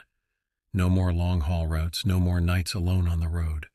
I'd find a new job, maybe something local, anything to keep me away from these dark, lonely highways and the horrors that lurked beyond the reach of my headlights. But even as I thought it, a small voice in the back of my mind whispered a terrible truth. It was too late. I'd seen something I wasn't supposed to see, stumbled into a world of ancient terrors and primal fears. And now that I knew it existed, there was no going back. The long, dark road ahead was full of dangers I couldn't even imagine, and I was already on it, whether I was ready or not. As I pulled into the lumberyard, the first stars were coming out overhead, but as I looked up at them, all I could think about was how very, very far away their light seemed, and how deep and endless the darkness between them truly was. The lumberyard was a hive of activity when I arrived, despite the late hour. Floodlights bathed the area in harsh white light, creating deep, unsettling shadows at the edges of the yard. Workers moved back and forth, loading and unloading trucks, the air filled with the sound of machinery and shouted instructions. As I backed my rig into the unloading area, a burly man in a hard hat approached. His name tag identified him as Mike, the yard supervisor. His face was set in a scowl as he checked his clipboard. "You Merrill?" he asked gruffly. When I nodded, his frown deepened. "You're late. We've been waiting on this shipment all day." I opened my mouth to explain, to tell him about the body on the road, the thing in the woods, the frozen car. But the words died in my throat. How could I possibly make him understand? "Sorry," I managed instead. "Ran into some trouble on the road." Mike grunted, clearly unimpressed with my vague explanation. "Well, you're here now. Let's get this unloaded so we can all go home." As the workers began unloading the timber, I stood off to the side, feeling useless and on edge. Every sound made me jump. Every shadow seemed to move. I couldn't shake the feeling that I was being watched, that something out there in the darkness was waiting, biding its time. "First time up this way?" I turned to find an older man standing next to me. He was thin and weathered with deep-set eyes that had seen too much. His name tag read Earl. "No," I replied, "but it's been a while. Things seem different somehow." Earl nodded sagely. "Oh yeah, things are always changing up here. But some things stay the same." He glanced around as if making sure no one was listening, then leaned in close. "You saw something out there, didn't you? Something you can't explain." I felt a chill run down my spine. "How did you—" "I've been working these woods for nigh on 50 years, Earl interrupted. "I've seen things, heard things, things that don't make no sense in the light of day." He paused, his eyes boring into mine. "But they're real, sure as you and me, and they're getting bolder." I swallowed hard, my mouth suddenly dry. "What are they?" Earl shook his head. "Nobody knows for sure. Some say they're spirits of the old forests, angry at us for cutting down their trees. Others think they're something older, something that was here long before us and will be here long after we're gone. He sighed heavily. All I know is they're dangerous and they're hungry. Before I could ask any more questions, Mike called out that the unloading was finished. Earl gave me a significant look before shuffling away, leaving me with more questions than answers. As I climbed back into my truck, I couldn't shake Earl's words. They echoed in my mind, mixing with the memories of what I'd seen on the road. I started the engine, the familiar rumble doing little to calm my nerves. Just as I was about to pull out, there was a tap on my window. I nearly jumped out of my skin. It was Earl again, his face grave in the harsh yard lights. "Listen," he said, his voice low and urgent. "Whatever you do, don't stop on the road back. Don't pull over for nothing, you hear? And if you see any lights in the woods, any lights at all, you keep driving, no matter what." With that cryptic warning, he stepped back, melting into the shadows of the lumber yard. I sat there for a moment, my hands shaking on the wheel. Part of me wanted to stay, to demand more answers from Earl. But a larger part, the part that had seen that thing in the woods, knew I had to get moving. As I pulled out onto the main road, the lumberyard's lights fading behind me, I felt a sense of dread settling over me like a shroud. The road ahead was dark, winding through forests that suddenly seemed much older and much more malevolent than I'd ever realized. I tried to focus on the road, on the pool of light cast by my headlights, but my mind kept drifting. What had Earl meant about lights in the woods? And what was out there, watching and waiting in the darkness? About an hour into my journey, I saw it. At first I thought it was just my imagination, a trick of the light. But as I rounded a bend, I saw it clearly, a soft blue-white glow emanating from deep in the woods to my right. It was beautiful in a way, ethereal, almost hypnotic. Without realizing it, I found my foot easing off the gas pedal, the truck slowing as I stared at the light. Earl's warning echoed in my mind. If you see any lights in the woods, any lights at all, you keep driving, no matter what. But surely he couldn't have meant this light. This was different. This was calling to me. I felt an overwhelming urge to pull over, to step out of the truck and walk into the woods, to find the source of that beautiful, mesmerizing glow. My hand was on the door handle when a horn blared, shocking me back to reality. A car sped past in the opposite lane, the driver gesturing angrily. I drifted across the center line without even realizing it. Heart pounding, I wrenched the wheel, bringing the truck back into my lane. The light in the woods was gone, as if it had never been there at all. Cold sweat beaded on my forehead as the full impact of what had almost happened hit me. If that car hadn't come along when it did... I shuddered, pressing down hard on the accelerator. Whatever that light was, whatever was out there in those woods, it had nearly lured me to my death. And I had a sickening feeling that I knew what had happened to the driver of that frozen car I'd found earlier. The rest of the drive passed in a blur of paranoia and adrenaline.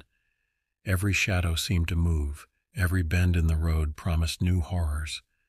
By the time I finally saw the lights of the next town, I was a nervous wreck.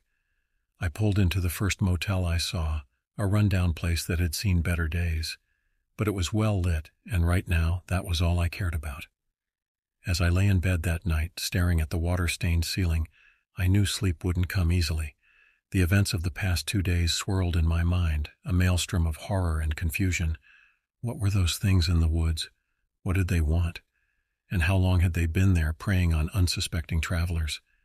I didn't have answers to any of these questions, but I knew one thing for certain. My days as a long-haul trucker were over. I couldn't face those dark, lonely roads again, not knowing what I knew now. But even as I made this decision, a small voice in the back of my mind whispered a terrible truth. It might already be too late. I'd seen something I wasn't supposed to see, stumbled into a world of ancient terrors and primal fears, and now that I knew it existed, there was no going back. As I finally drifted off into an uneasy sleep, my dreams were filled with shifting shadows, inhuman laughter, and a hypnotic blue-white light that called to me from the depths of an endless, hungry darkness. I woke with a start, my heart pounding, sheets soaked with sweat. For a moment I didn't know where I was. Then reality came crashing back, the motel, the horrors of the past 2 days, the decision I'd made to quit long-haul trucking. Sunlight streamed through the gaps in the cheap curtains, painting stripes across the worn carpet. In the light of day, my experiences seemed almost like a bad dream. Almost, but not quite. The fear was still there, a cold knot in the pit of my stomach. I showered and dressed mechanically, my mind racing. What was I going to do now? I had a life built around trucking. It was all I'd known for the past 20 years. But I knew I couldn't go back out there, couldn't face those dark roads and whatever lurked beyond them. As I was checking out, my phone buzzed. It was a text from my dispatcher. "Clyde, got another run for you. Bangor to Presque Isle. Call me ASAP." I stared at the message, my finger hovering over the call button. It would be so easy to fall back into routine, to convince myself that what I'd seen was just stress and exhaustion playing tricks on my mind. But I knew better. I'd seen the truth hiding in the shadows of these forests, and I couldn't unsee it. With a deep breath, I called the dispatcher. "Hey, Bill," I said when he picked up. "Listen, I need to talk to you about something." I explained that I was quitting, effective immediately. I gave him some vague excuse about health issues, not daring to tell him the real reason. He wasn't happy, but he understood. 20 years of reliable service bought me some goodwill at least. As I ended the call, I felt a weight lift from my shoulders, but it was quickly replaced by a new anxiety. What was I going to do now? I was mulling over this question as I walked to my truck, keys in hand. But as I approached, I stopped short. There, tucked under my windshield wiper, was a piece of paper. My hand shook as I reached for it. It was a note written in a shaky, elderly hand. "Meet me at Rosie's Diner, noon. Come alone. Earl." I checked my watch. It was just past 11. Rosie's Diner was just down the street. I'd passed it on my way in last night. Part of me wanted to ignore the note, to climb in my truck and drive as far away from this place as I could get. But a larger part knew that I couldn't. Not yet. Not until I had some answers. Rosie's Diner was a typical small-town greasy spoon, all chrome and red vinyl. As I pushed through the door, the bell jangling overhead, I spotted Earl immediately. He was hunched over a cup of coffee in a booth at the back, his eyes darting nervously around the room. I slid into the seat across from him. Up close, he looked even older and more haggard than I remembered. His hand shook slightly as he raised his coffee cup to his lips. "You came," he said, his voice a dry rasp. "Good. We don't have much time." "Time for what?" I asked. "What's going on, Earl? What are those things in the woods?" He shushed me, glancing around furtively. "Not so loud. They have ears everywhere." He leaned in close, his voice dropping to a whisper. "What you saw out there, it's just the tip of the iceberg. There's a war going on, has been for centuries. Most folks don't know about it, don't want to know. But some of us have to fight." I stared at him, trying to process what he was saying. "A war?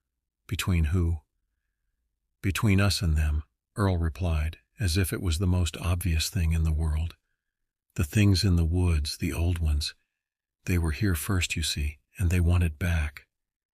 He reached into his jacket and pulled out a small leather-bound book. He slid it across the table to me. "Everything you need to know is in here. Names, dates, encounters, a history of the war they don't teach you in school." I picked up the book, feeling its weight in my hands. It looked old, the leather cracked and worn. "Why are you giving this to me?" Earl's eyes met mine, and for a moment I saw a flash of the man he must have been in his youth, strong, determined, unafraid. "Because you've seen them now. You're part of this whether you want to be or not, and we need all the help we can get." Before I could respond, Earl stiffened, his eyes fixed on something over my shoulder. "They're here," he hissed. "Take the book and go. Now." I turned to look, but Earl grabbed my arm. "Don't look at them," he warned. "Just go, and whatever you do, don't stop driving until you're out of Maine. They can't follow you past the state line. Not easily, anyway." I stood up, the book clutched to my chest. As I hurried towards the door, I couldn't resist a quick glance back. What I saw made my blood run cold. 2 men had entered the diner. They looked ordinary enough, flannel shirts, work boots, the kind of outfit you'd see on any logger or mill worker. But their eyes were wrong. Too dark, too deep, like bottomless pits that could swallow you whole. They were looking right at me. I burst out of the diner and ran for my truck. As I fumbled with the keys, I heard the diner door open behind me. I didn't look back. I didn't dare. I peeled out of the parking lot, tires squealing. In my rearview mirror, I saw the two men standing in front of the diner watching me go. They weren't chasing, weren't even moving. They didn't need to. Their message was clear. We know who you are. We know what you've seen, and we'll be waiting. As I sped down the highway, putting as much distance between myself and Rosie's diner as I could, I realized that my life had changed irrevocably. I was part of something bigger now, something darker and more dangerous than I could have ever imagined. The book Earl had given me sat on the passenger seat, a silent promise of answers, and, I suspected, even more questions. I didn't know what I was going to do next, where I was going to go, but I knew I couldn't ignore this. Not anymore. The war Earl had spoken of was real, and somehow, without meaning to, I'd just enlisted.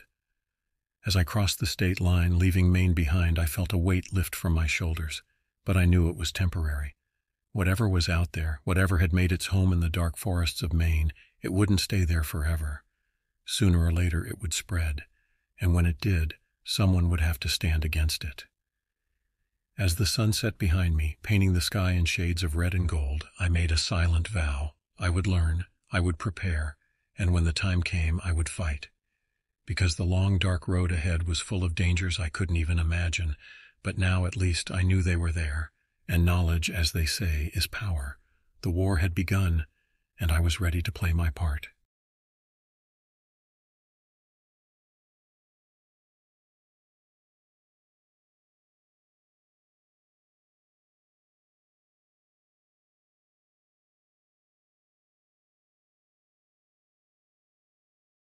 I used to think there wasn't much in the world that could shake me.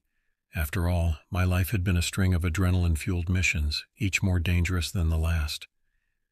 My name is Roland Vanbrook, and I've spent the last 15 years working for a shadowy unit, buried deep within the U.S. government, tasked with hunting the things that aren't supposed to exist.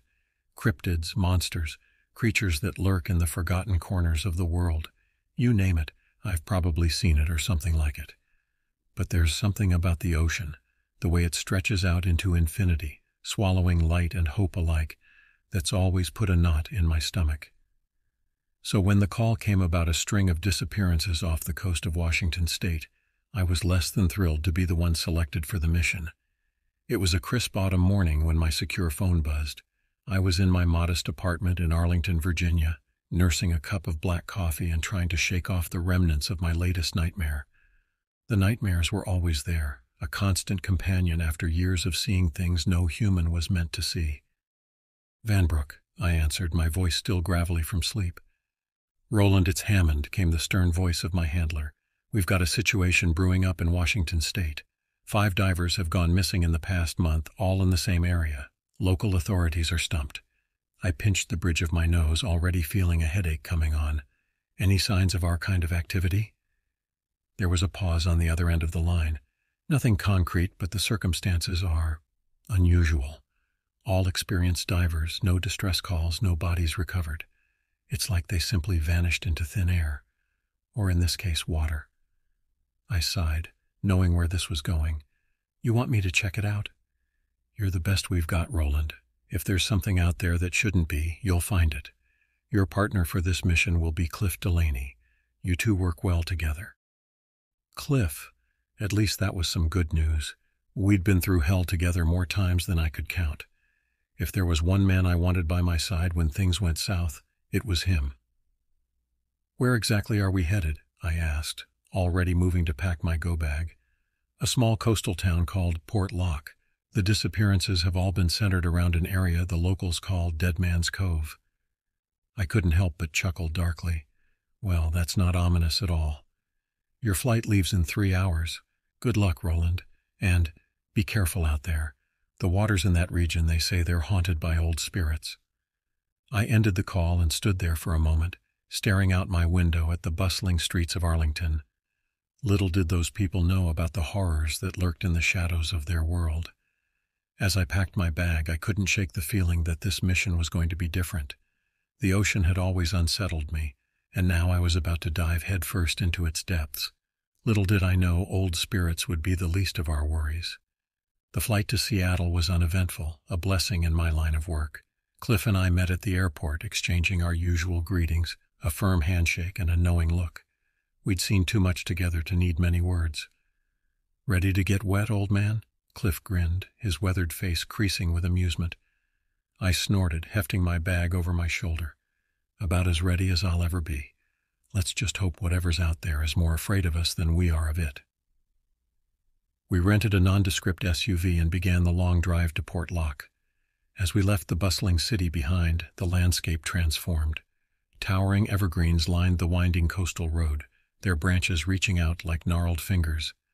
The sky turned a foreboding gray, heavy with the promise of rain.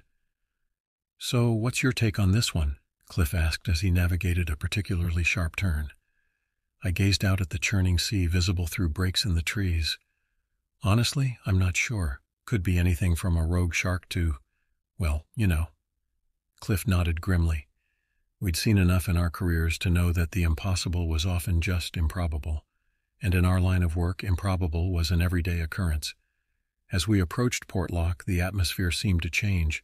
The air grew thick with salt and something else, something foul that I couldn't quite place. It reminded me of rotting fish left out in the sun, but there was an underlying wrongness to it that set my teeth on edge. Port Lock itself was a study in decay. What must have once been a bustling fishing town now seemed half abandoned. Weathered buildings stood silent sentinel along the main street, their paint peeling and windows boarded up.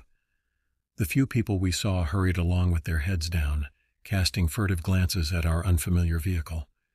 We pulled up to the Port Lock Inn, a dilapidated two-story building that had seen better days. As we got out of the car, the wind whipped up, carrying with it that same foul odor I'd noticed earlier. Cliff wrinkled his nose. "You smell that?" he asked, his eyes scanning the empty street. I nodded, my hand instinctively moving to the concealed weapon at my hip. "Yeah, something's not right here."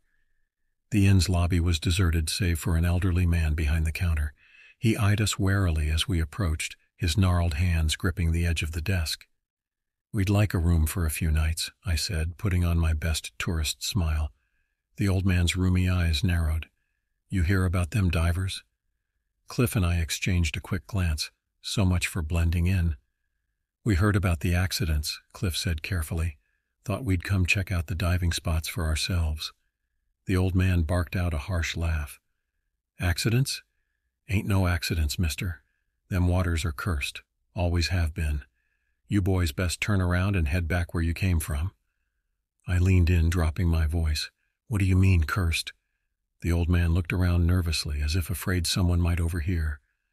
"There's things out there in them waters, things that ain't natural. Been that way since the incident." "What incident?" Cliff pressed. But the old man clammed up, shaking his head vigorously. No, I've said too much already. You want a room or not?" We took the key and headed up to our room, the floorboards creaking ominously under our feet. The room itself was sparse but clean, with 2 twin beds and a window that looked out over the angry sea. Cliff tossed his bag on one of the beds. Well, that was informative. I moved to the window, staring out at the turbulent waters. In the distance, I could just make out a rocky outcropping that I assumed must be Dead Man's Cove. Even from here, there was something forbidding about it. "We need to talk to the locals," I said, turning back to Cliff. "Find out more about this incident the old man mentioned, and we need to get out on that water." Cliff nodded, his expression grim. "I've got a bad feeling about this one, Roland. Whatever's out there, it's big, and it's hungry." As if in response, a mournful wail echoed across the water, sending a chill down my spine. It wasn't the cry of any seabird I'd ever heard. It was something else entirely, something that didn't belong in this world. Sleep didn't come easily that night. The wind howled outside our window, carrying with it that same putrid smell that seemed to permeate the entire town. I tossed and turned, my mind racing with possibilities, each more terrifying than the last. In the early hours of the morning, I was startled awake by a noise. At first I thought it was just the wind, but as I lay there straining my ears, I realized it was something else. Voices, whispering. I sat up, glancing over at Cliff. He was already awake, his hand on his weapon. Our eyes met in the darkness, and I knew he heard it too. Silently, we crept to the window. The street below was empty, shrouded in a thick mist that seemed to glow faintly in the moonlight. But the whispers were clearer now, coming from somewhere to our left. We dressed quickly and made our way downstairs, moving as quietly as we could. The old man at the desk was nowhere to be seen. The lobby was dark and silent, save for the persistent whispers that seemed to be coming from just outside. Cliff reached for the door, but I grabbed his arm, shaking my head. Something wasn't right. The whispers were too uniform, too rhythmic. It was almost like chanting. We moved to a side window instead, peering out into the mist. At first I couldn't see anything. Then slowly shapes began to emerge from the fog. People, at least a dozen of them, moving in a procession down the street towards the harbor. They were dressed oddly, in what looked like old-fashioned oilskins and sou'westers, but it was their faces that made my blood run cold. In the pale moonlight, their skin had a sickly, greenish tinge. Their eyes were too large, too round, and seemed to glow with an inner light. And their mouths, they moved in perfect unison, whispering words in a language I'd never heard before. It sounded ancient, guttural, more like the noises a dying animal might make than any human speech. As we watched, frozen in horror, the procession moved past our window. The stench that accompanied them was overwhelming. That same rotting fish smell, but stronger now, mixed with the unmistakable odor of decay. The last figure in the procession turned its head as it passed, its glowing eyes seeming to look right at us. I felt a wave of nausea and dizziness wash over me. In that moment I saw flashes of something, vast dark shapes moving in the depths, a city of cyclopean stone covered in strange wriggling growths, and eyes, hundreds of eyes watching from the darkness. Then, as suddenly as it had begun, it was over. The procession disappeared into the mist, the whispers fading away. Cliff and I stood there for a long moment, our hearts racing. "What the hell was that?" Cliff whispered, his voice shaky. I shook my head, trying to clear the lingering images from my mind. "I don't know, but I think we just got our first real clue about what's going on in this town." We made our way back to our room, but sleep was out of the question now. As the first light of dawn began to creep over the horizon, we sat in silence, each lost in our own thoughts. One thing was clear. Whatever was happening in Port Lock, it went far beyond a few missing divers. There was something fundamentally wrong with this place, something that went against the very laws of nature. And we were right in the middle of it. The next morning dawned gray and cold, the sun a pale disk, barely visible through the thick cloud cover. Cliff and I headed down to the harbor, our minds still reeling from what we'd seen the night before. The harbor was nearly deserted, most of the boats tied up and looking like they hadn't moved in weeks.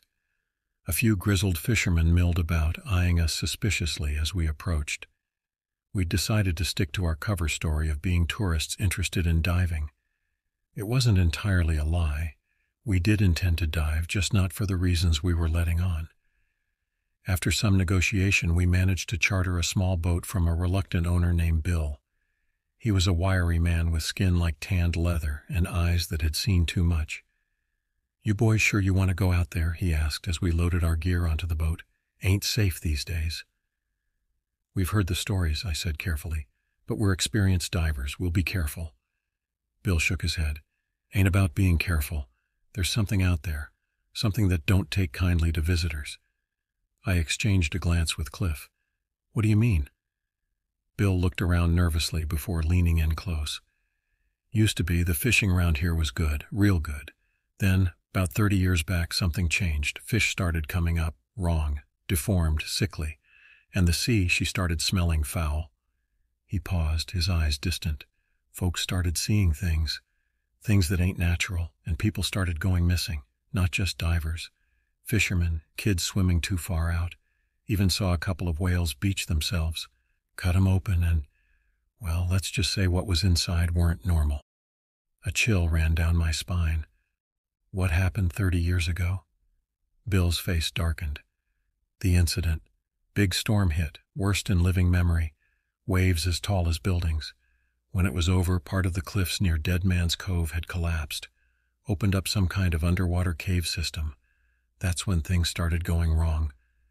He shook his head as if trying to clear away the memories. You boys be careful out there, and if you see anything unusual, you turn tail and run. Don't try to be heroes. With those ominous words ringing in our ears, we set out towards Dead Man's Cove. The sea was choppy, the waves slapping against the hull of our small boat with an almost angry intensity. That foul smell was stronger out here, seeming to rise from the very water itself.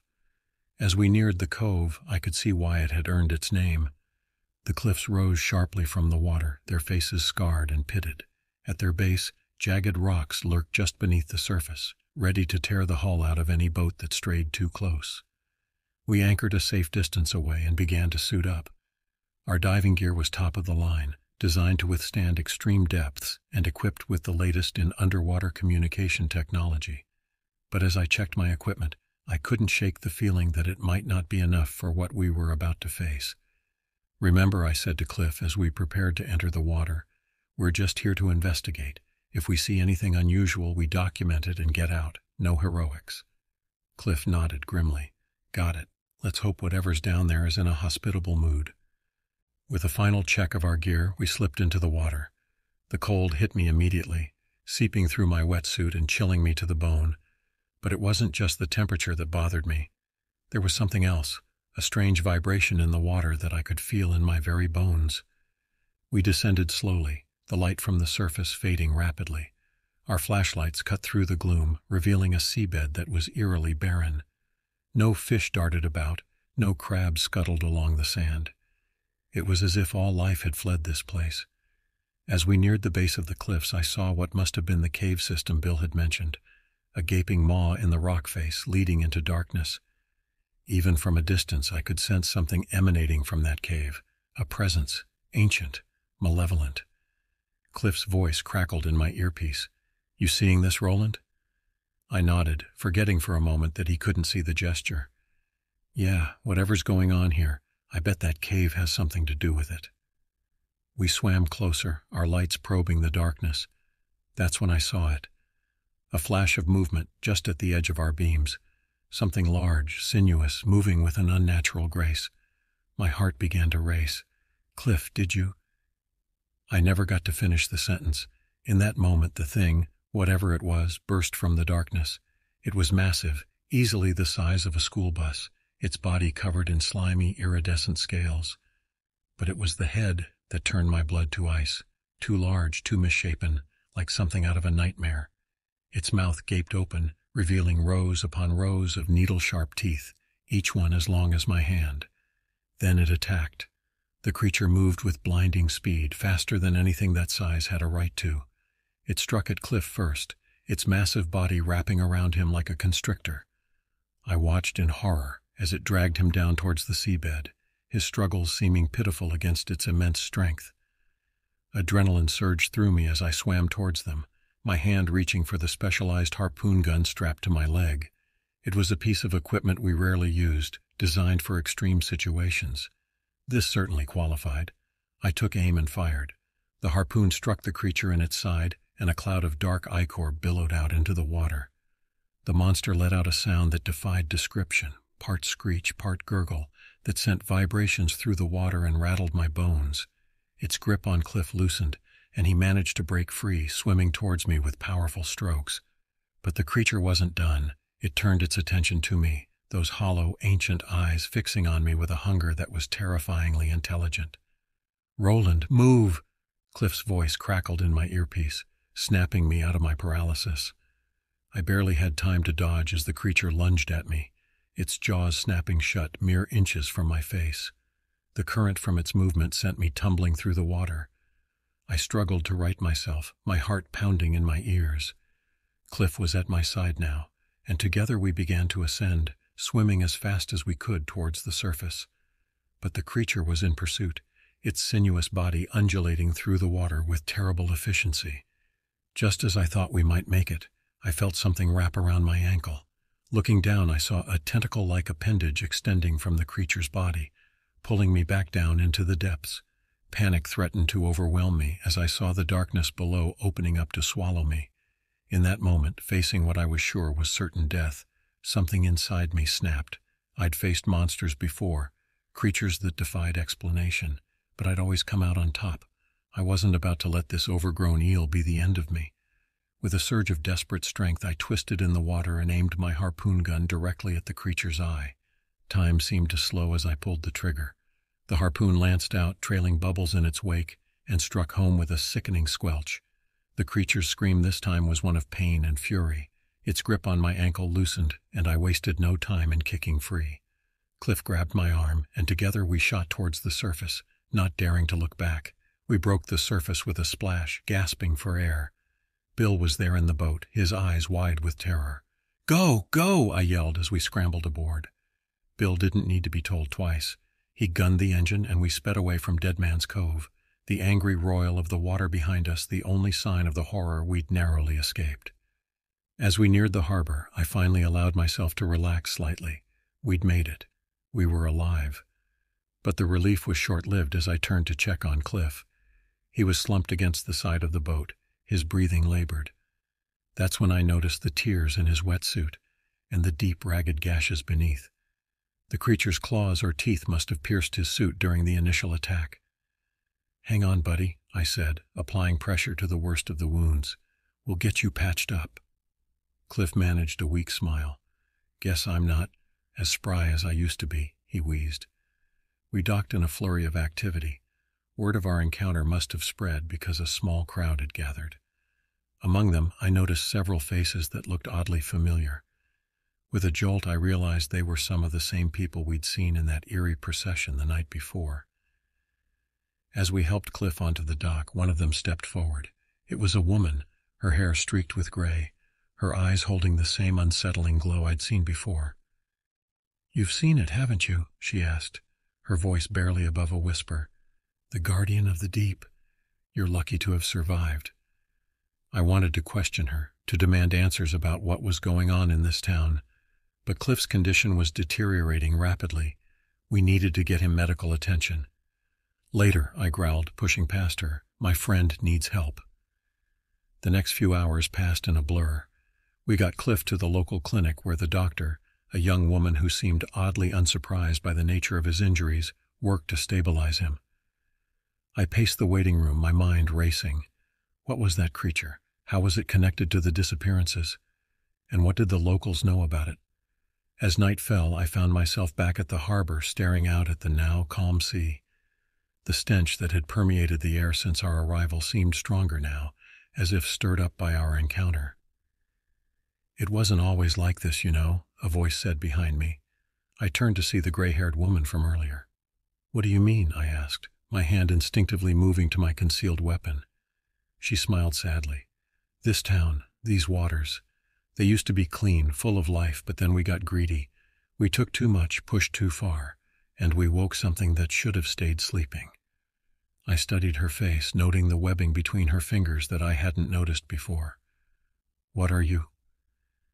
"We're what's left of Portlock's original families," she said. "The ones who made the deal.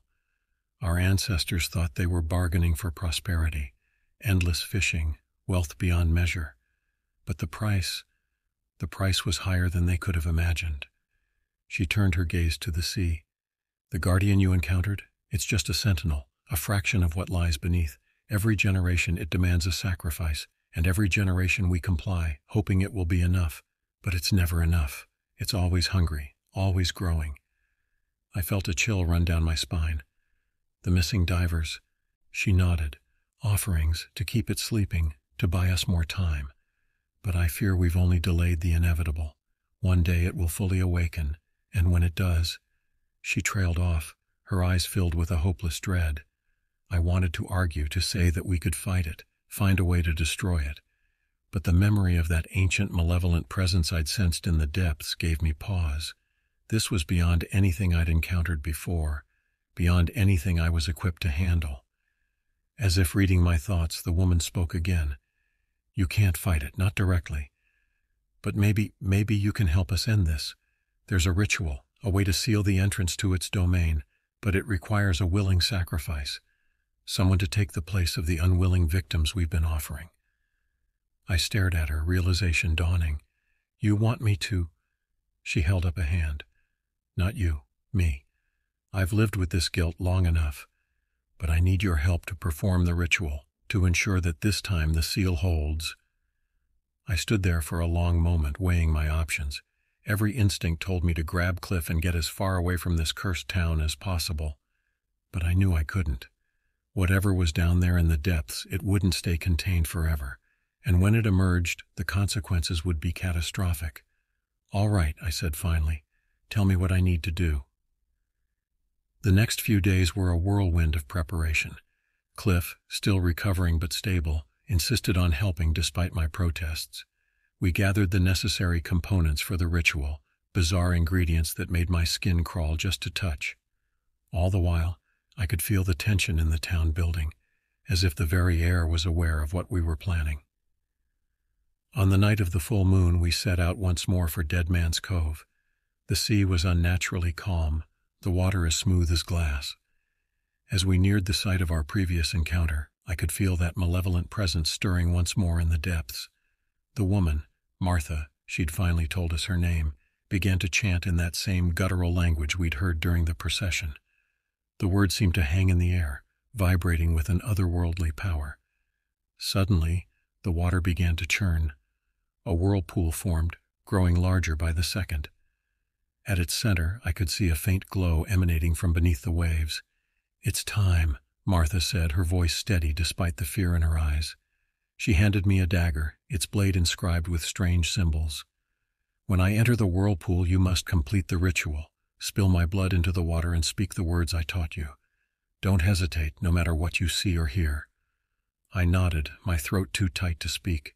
With a final sad smile, Martha dove into the churning water. For a moment, nothing happened. Then a scream pierced the night, a sound of such agonizing terror that it would haunt my nightmares for years to come. The water erupted, and I saw it, the true form of the thing that dwelled in the depths. It was vast beyond comprehension, a writhing mass of tentacles and eyes and mouths, stretching down into the blackness below. Martha's body was held aloft by one massive tentacle, her form already beginning to twist and change. Fighting against every instinct that screamed at me to flee, I plunged the dagger into my palm and let my blood drip into the water. The words of the ritual spilled from my lips, each syllable feeling like it was being torn from my very soul. The effect was immediate. The whirlpool began to collapse in on itself, dragging the monstrous form back down into the depths. Martha's body dissolved, merging with the creature as it thrashed and roared in fury. A shock wave of energy burst outward, nearly capsizing our boat, and then, as suddenly as it had begun, it was over. The sea was calm once more, the only evidence of what had transpired being a faint, luminescent scar on the water's surface. We returned to Port Lock in silence, the weight of what we'd witnessed hanging heavy over us. In the days that followed, the town began to change. The strange, fish-like characteristics of the locals began to fade. The foul stench that had permeated the air dissipated. Cliff and I stayed long enough to ensure that the seal was holding, that no trace remained of the horror that had dwelled beneath the waves. But we both knew we couldn't stay. There were other mysteries out there, other horrors to face. As we packed up to leave, I took one last look out at the sea. It looked different now, cleaner, more alive. But I knew that somewhere in the darkest depths something waited, and I prayed that the seal would hold, for if it ever broke, if that ancient evil ever fully awakened, then may whatever gods exist have mercy on us all. For now, though, this case was closed. Another nightmare confronted, another secret buried. But as Cliff and I drove away from Port Lock, I couldn't shake the feeling that this was just the beginning, that somewhere out there in the vast unknown corners of our world, other horrors waited, and sooner or later we would be called upon to face them. The life of a monster hunter is never easy, never safe.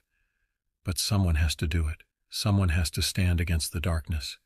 And as long as I draw breath, that someone will be me.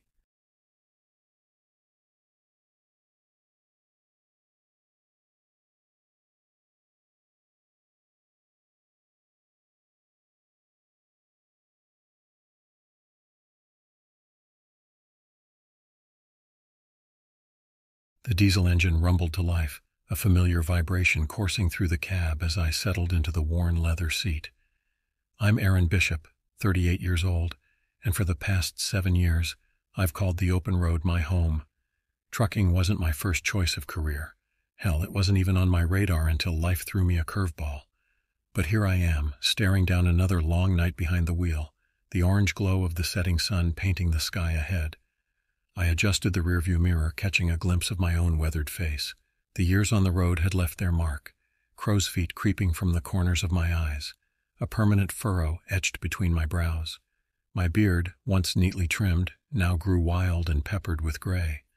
I barely recognized the man looking back at me sometimes. As I pulled out of the Harlan Transport Depot in Louisville, my mind drifted back to how I ended up here.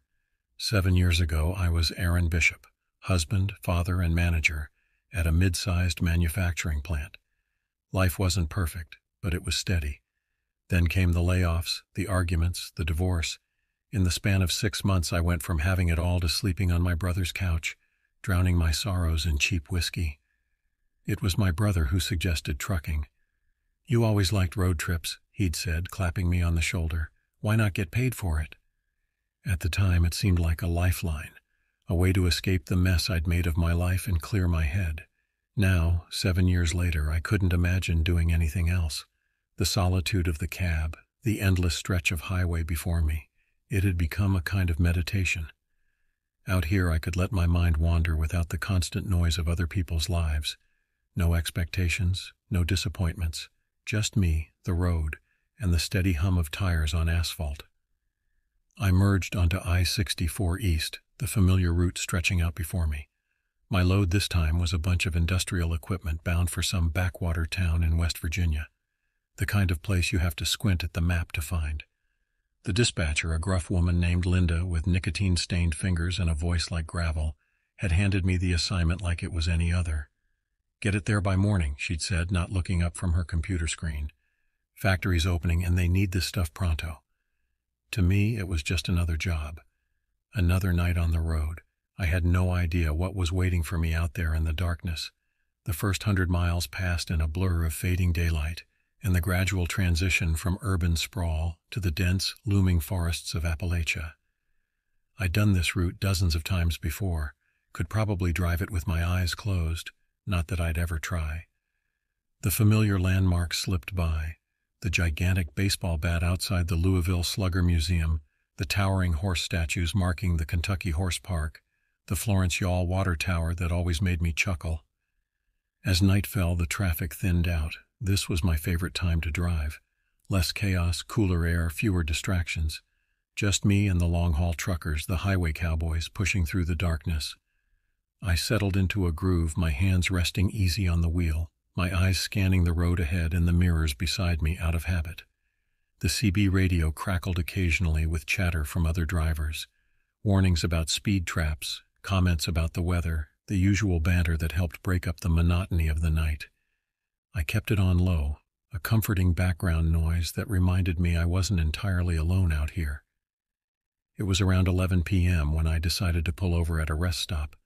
My eyes were starting to feel heavy, and I knew from experience that pushing through fatigue was a recipe for disaster. The exit loomed ahead, and I eased off the accelerator, guiding my rig onto the off-ramp. The rest stop was nearly deserted when I pulled in. Just one other truck, a battered Peterbilt with faded paint, and a couple of beat-up sedans occupied the sprawling parking lot. The flickering lights from the bathroom facility cast an eerie glow over the cracked asphalt, creating long shadows that seemed to reach out like grasping fingers. I've seen enough truck stops to be used to the general seediness of these places, but something about this one made the hair on the back of my neck stand up. Maybe it was the oppressive silence, broken only by the distant hum of the highway. Maybe it was the way the surrounding trees seemed to loom over the lot, their branches stretching out like claws against the star-studded sky. I parked my rig and killed the engine, sitting for a moment in the sudden silence. The air inside the cab felt thick, almost claustrophobic. I needed to stretch my legs, to breathe in some fresh air and clear my head. As I opened the door and climbed down from the cab, the cool night air hit me like a slap to the face. It was a welcome sensation after hours in the climate-controlled bubble of my truck. I took a deep breath, feeling my muscles protest as I stretched my arms above my head. That's when I saw him. A man was leaning against the wall near the vending machines, half hidden in the shadows. Under normal circumstances, I wouldn't have paid him any mind. Rest stops attract all sorts of people, and I've learned it's best to keep to yourself. But there was something about the way he was staring at me that set my teeth on edge. He was tall and lanky, his clothes hanging off him like they belonged to someone twice his size. Even from a distance, I could see that his face was gaunt, cheeks hollow and eyes sunken. But what really caught my attention was his mouth. It was slightly twisted, frozen in what looked like a permanent smirk or sneer. I couldn't quite tell which. As I walked towards the restroom, I could feel his eyes on me, unblinking and intense. It was like being watched by a predator, sized up and evaluated. I tried to ignore him, to act casual, but every step felt like a performance under his scrutiny. When I was about 10 feet away, he spoke, his voice gravelly and hoarse as if he hadn't used it in days. "Need any help?" he asked, the words coming out in a rasp that made me think of sandpaper on wood. I paused, caught off guard by the question. "No, I'm good," I replied, trying to keep my voice steady. "Just stretching my legs." His gaze didn't waver, and I felt a bead of sweat trickle down my back despite the cool night air. It was like he was trying to peer into my soul, to uncover some secret hidden in the depths of my mind. "Long night ahead," he said, almost to himself, his twisted mouth stretching into something that might have been a smile on anyone else. "Yeah," I muttered, nodding curtly before turning towards the restroom. I didn't want to continue the conversation. Every instinct I had was screaming at me to get away from this man, to get back in my truck and drive until this place was nothing but a bad memory in my rearview mirror. Inside the restroom, I splashed some water on my face, trying to shake the feeling of unease that had settled over me like a shroud. The fluorescent lights buzzed overhead, casting a sickly pallor over my reflection in the dirty mirror. I looked as unsettled as I felt, my eyes wide and darting, my forehead creased with worry. "Get it together, Aaron," I muttered to myself, gripping the edges of the sink. "It's just some weirdo at a rest stop, nothing you haven't seen before." But even as I tried to reassure myself, I couldn't shake the feeling that something wasn't right. That man, with his unblinking stare and twisted smile, had gotten under my skin in a way I couldn't explain. In all my years on the road, I'd never felt this unsettled by a simple encounter. I took a deep breath, straightened up, and headed back out to my truck. The cool night air hit me again as I stepped outside, and I scanned the area, half expecting to see the strange man still lurking by the vending machines. But he was gone. The spot where he had been standing was empty, no sign that anyone had been there at all.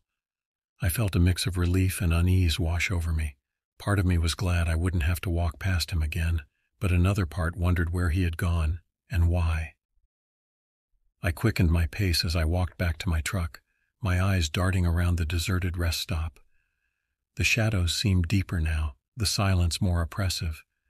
I couldn't shake the feeling that I was being watched, even though I couldn't see anyone around. As I climbed back into my cab, I let out a breath I didn't realize I'd been holding. I locked the doors out of habit, then paused, my hand hovering over the ignition. For a moment I considered staying put, waiting for dawn to break before continuing my journey. But the thought of sitting here all night, jumping at every shadow and sound, was unbearable. No, better to get back on the road, to put this strange encounter behind me and focus on the job at hand. I had a delivery to make, after all. I started the engine, the familiar rumble bringing a small measure of comfort. As I pulled out of the rest stop, I watched the flickering lights fade in my rearview mirror. The highway stretched out before me, a ribbon of black cutting through the darkness. I merged back onto the interstate, settling into the rhythm of the road. The steady hum of tires on asphalt and the gentle vibration of the engine began to calm my nerves. This was familiar territory. This I understood. As the miles ticked by, I tried to rationalize my encounter at the rest stop. Maybe the guy was just some local weirdo who got his kicks freaking out truckers. Maybe he was high on something, explaining his strange behavior and appearance. Or maybe I was just more tired than I realized, my mind playing tricks on me after too many hours on the road. Whatever the explanation, I told myself it was behind me now. Just another strange story to add to my collection of road tales, nothing to worry about. If only I had known then how wrong I was. If only I had turned around, headed back to Louisville, and left that godforsaken route behind me. But hindsight, as they say, is 20/20ths, and I had no way of knowing that my encounter at the rest stop was just the beginning. The real horror was still waiting for me, somewhere out there in the darkness ahead. The next hour passed in relative peace, just the steady rhythm of the tires on the road and the occasional flicker of passing headlights. I tried to focus on the job at hand, running through mental calculations of my arrival time and fuel consumption, anything to keep my mind off the unsettling encounter at the rest stop. But then, out of nowhere, my CB radio crackled to life. At first I thought nothing of it. The CB was a constant companion on long hauls, a connection to the scattered community of truckers sharing the night roads. But this wasn't the usual chatter about speed traps or weather conditions. It was static, a garbled mess of sounds that made no sense. I frowned, reaching out to adjust the dial. I usually kept it on a frequency where I'd only hear relevant chatter, so this interference was odd. As I fiddled with the controls, the static grew louder, punctuated by bursts of what sounded like distorted voices. I couldn't make out any words, just fragments of sound that sent a chill down my spine. The more I tried to clear it up, the more distorted it became, rising to a crescendo of noise that filled the cab. And then, just as suddenly as it started, it cut off, leaving the cab in silence. I sat there for a moment, my hand still on the dial, a cold sweat breaking out on my forehead. In the dim glow of the dashboard, I tried to make sense of what had just happened. Equipment malfunction, some kind of interference, or something else entirely. Before I could ponder it further, something up ahead caught my eye. Another truck, its taillights flickering like a candle in the wind. The rig was swerving slightly, its driver either distracted or drunk. "Idiot," I muttered, preparing to overtake him. But as I drew closer, I felt the hairs on the back of my neck stand up. There was something familiar about that truck. The pattern of mud splattered on the trailer, the dent in the bumper. With a jolt of recognition, I realized it was the same truck I'd seen back at the rest stop. I slowed down, keeping a safe distance, my eyes scanning the cab for any sign of the driver. But the windows were dark, and I couldn't see inside. My heart began to race as I considered my options. Should I try to pass? Signal somehow? Call it in? Before I could decide, the truck suddenly jerked into my lane, forcing me to swerve onto the shoulder. My heart pounded as I fought to control the wheel, my rig skidding dangerously close to the guardrail. Adrenaline surged through me as I wrestled the truck back onto the road, my knuckles white on the steering wheel. I glanced into my side mirror, expecting to see the truck barrel past me, but it was gone. Vanished as if it had never been there. I slammed on the brakes, my truck lurching to a stop on the empty highway.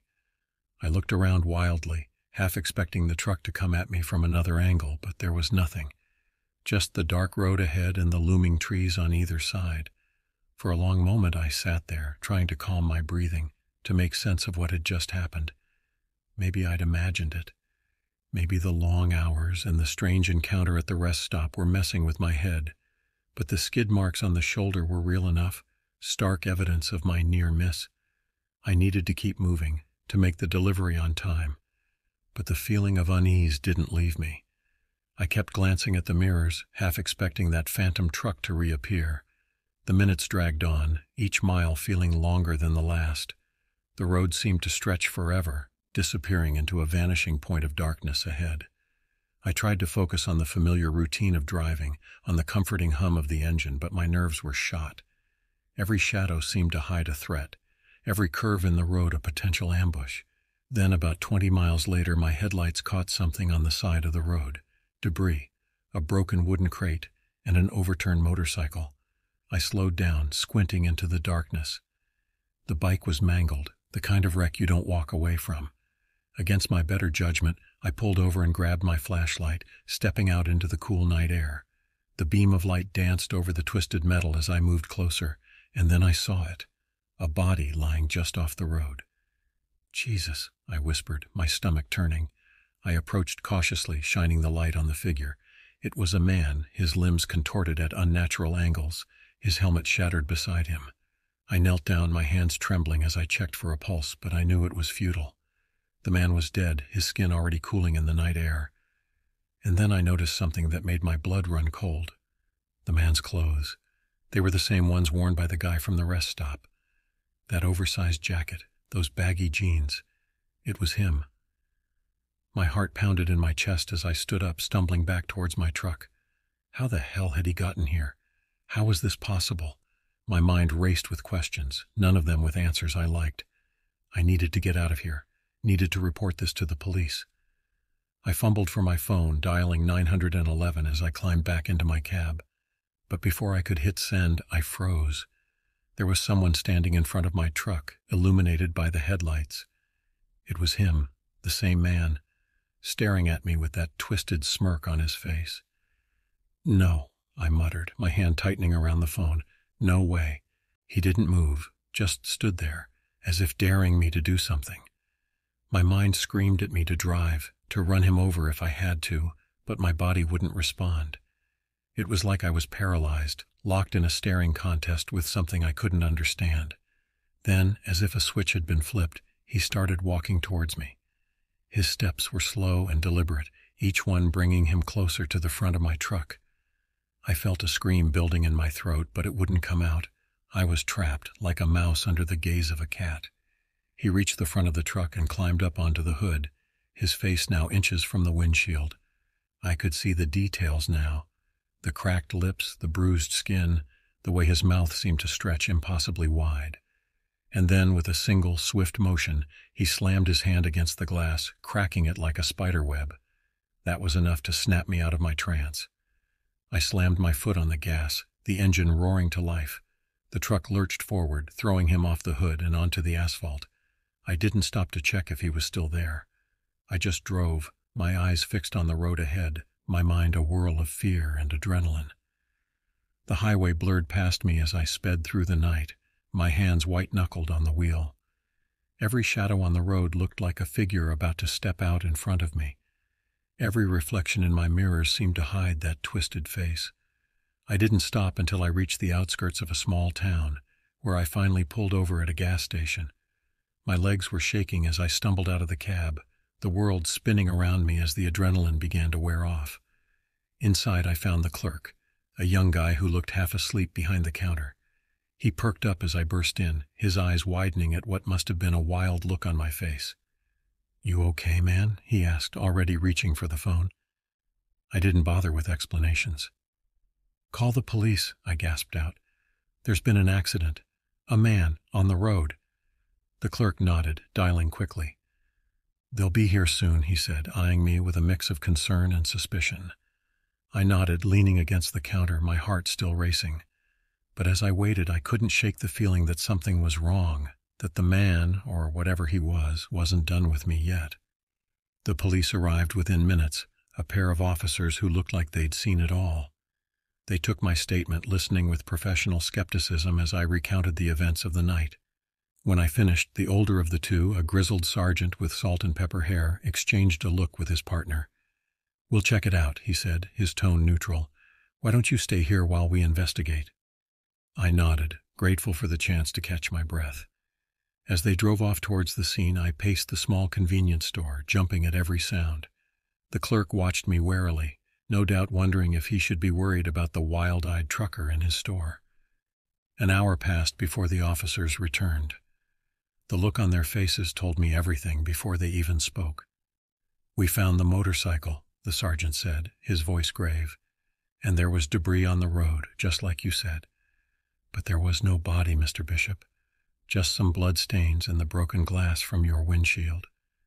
I stared at him, uncomprehending. That's not possible," I stammered. "He was there. I saw him. I checked for a pulse." The younger officer stepped forward, his voice gentle. "Sir, have you been taking any medications, or maybe had a few drinks tonight?" I shook my head vehemently. "No, nothing like that. I'm telling you, there was a body." The sergeant sighed, rubbing his forehead. "Look, Mr. Bishop, we're not saying we don't believe you, but we can only go on what we find, and right now there's no evidence of a fatality, just a single-vehicle accident and a spooked truck driver." I wanted to argue, to make them understand, but I could see in their eyes that they'd already made up their minds. To them, I was just another long-haul trucker who'd let the loneliness and monotony of the road get to him, Get some rest, the sergeant advised, handing me his card. If you remember anything else, give us a call, and be careful out there.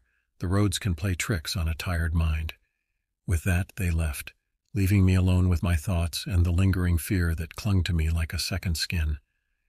I got back into my truck, the feeling of dread still gnawing at me. As I drove away, the town fading into the distance, I couldn't help but glance at the mirrors, half expecting to see that twisted smirk staring back at me. But there was nothing, just the empty road, stretching out ahead, and then, as if nothing had happened, the radio crackled to life again, this time with a clear signal. Some old country song, one I didn't recognize, played softly through the speakers. It was almost comforting, a slice of normalcy in a night that had been anything but. I let out a breath I didn't realize I'd been holding and kept driving. The road ahead was long and empty, but somehow less threatening now. The horrors of the night seemed to recede with each mile, fading like a bad dream in the light of dawn. But as I drove on, delivering my cargo and eventually making my way back home, I knew that this night would stay with me. The memory of that twisted face, the inexplicable events on the lonely highway, the lingering doubt about what I'd seen and experienced, it all became part of me, a story etched into my very being. In the years that followed, I'd find myself hesitating before taking night routes, especially through those winding Appalachian roads. I'd catch myself scanning rest stops for gaunt figures with unsettling smiles. And sometimes on long, lonely stretches of highway, I'd feel a chill run down my spine, as if someone or something was watching me from just beyond the reach of my headlights. But I kept driving, because that's what we do, we truckers. We face the long nights, the endless roads, and sometimes the inexplicable terrors that lurk in the darkness. We drive on, carrying our loads and our stories, always moving forward into whatever waits for us around the next bend. As for me, Aaron Bishop, I'm still out here on the roads, still hauling loads across the country, but I'm a changed man, more cautious, more aware of the thin line between the world we know and the things we can't explain. And always watching my mirrors, never quite sure what I might see reflecting back at me in the dead of night. Because out here on the highway, in the spaces between cities and the depths of the night, anything can happen. And sometimes the real horror isn't what's waiting for you at your destination. It's what finds you along the way.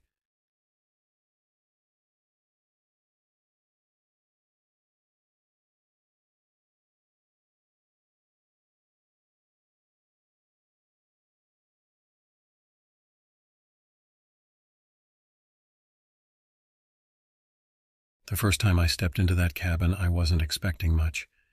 It was 2012, and I had just come off a messy divorce looking for some peace. My name's Arlen Marwick, and I've always preferred the quiet anyway. But the silence I found in those Appalachian woods was something else entirely, a silence that seemed to watch and wait. I'd been a high school history teacher for 15 years, married for 12 of them. The divorce blindsided me, though looking back, I should have seen it coming. Sarah, that was my ex-wife's name. She'd grown restless, said I'd become predictable, boring. Maybe she was right. The last argument we had still echoed in my ears as I drove up the winding mountain roads, my old Subaru groaning with each steep incline.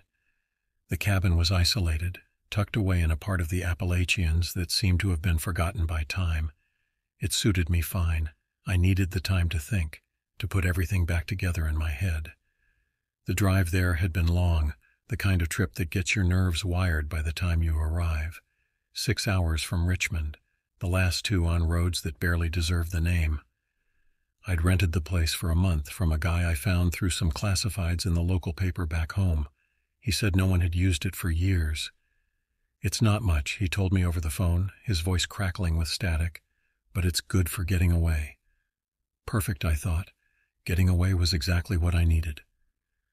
As I pulled up to the cabin, the sun was already dipping below the tree line, casting long shadows across the small clearing. The cabin itself was a squat, dark shape against the deepening twilight.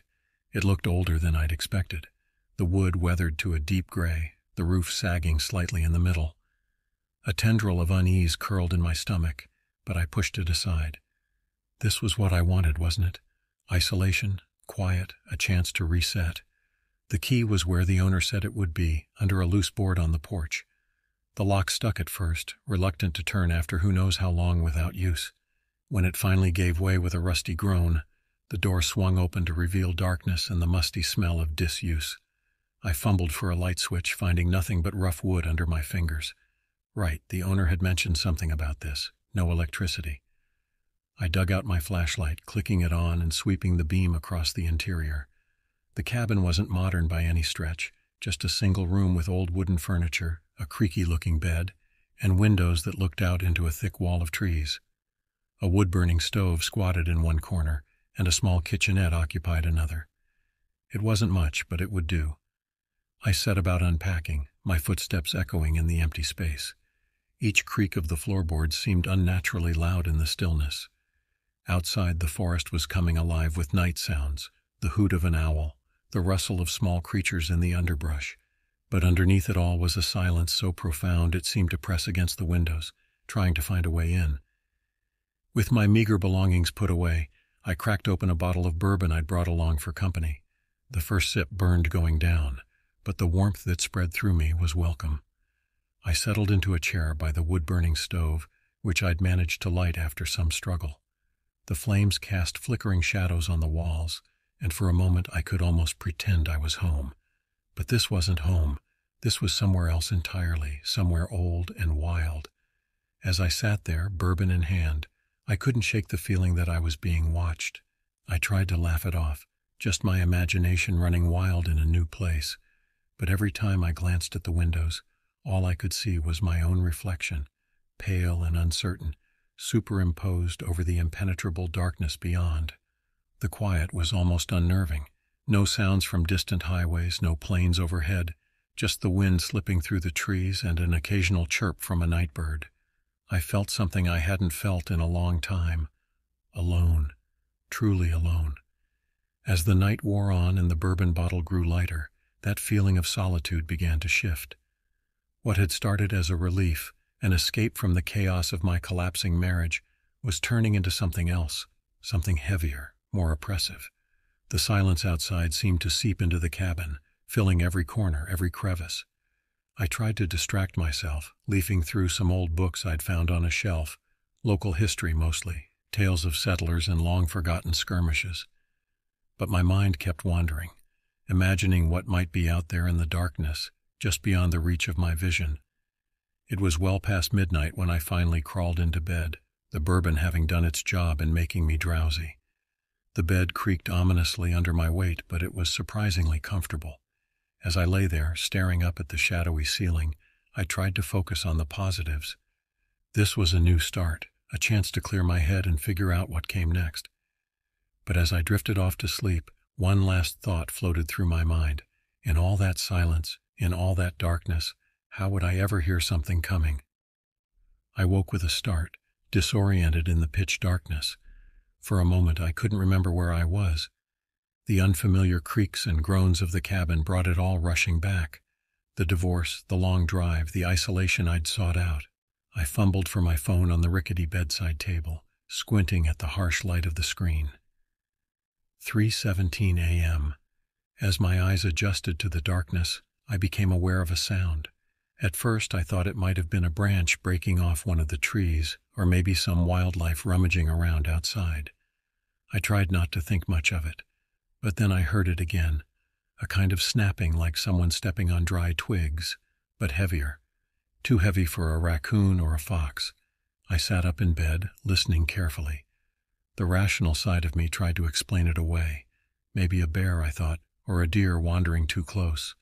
But there was something deliberate about the sound, almost like someone, or something, was moving just outside the cabin. My heart began to race, and I could feel sweat beading on my forehead despite the chill in the air. I got up, my bare feet recoiling from the cold wooden floor. I slipped on my boots, not bothering to lace them, and grabbed the flashlight from the kitchen drawer where I'd left it. The beam of light seemed feeble against the darkness as I approached the window. I hesitated for a moment before pulling back the thin curtain. The glass reflected my own pale face back at me, eyes wide with a mix of fear and curiosity. Beyond my reflection, the night pressed close, the trees mere silhouettes against a sky devoid of stars. I I stood there for what felt like hours, straining my eyes and ears for any sign of movement. Just as I was about to convince myself it had been nothing, I saw it. A shadow, darker than the night around it, moved at the edge of the clearing. It was big, whatever it was, and it moved with a fluid grace that sent a shiver down my spine. My breath caught in my throat. I wanted to look away, to crawl back into bed and pull the covers over my head like a child. But I couldn't tear my eyes from the window. The shadow paused, and for a heart-stopping moment I could have sworn it turned to look directly at me. Then, as quickly as it had appeared, it was gone, melting back into the tree line. I stumbled back from the window, my mind racing. What had I just seen? A bear? A trick of the light? Or something else entirely? I tried to rationalize it, to find some explanation that didn't send my imagination spinning into terrifying possibilities. But the image of that shadow, so dark and so wrong, somehow stayed with me. Sleep was out of the question now. I built up the fire in the wood stove, grateful for its warmth and light.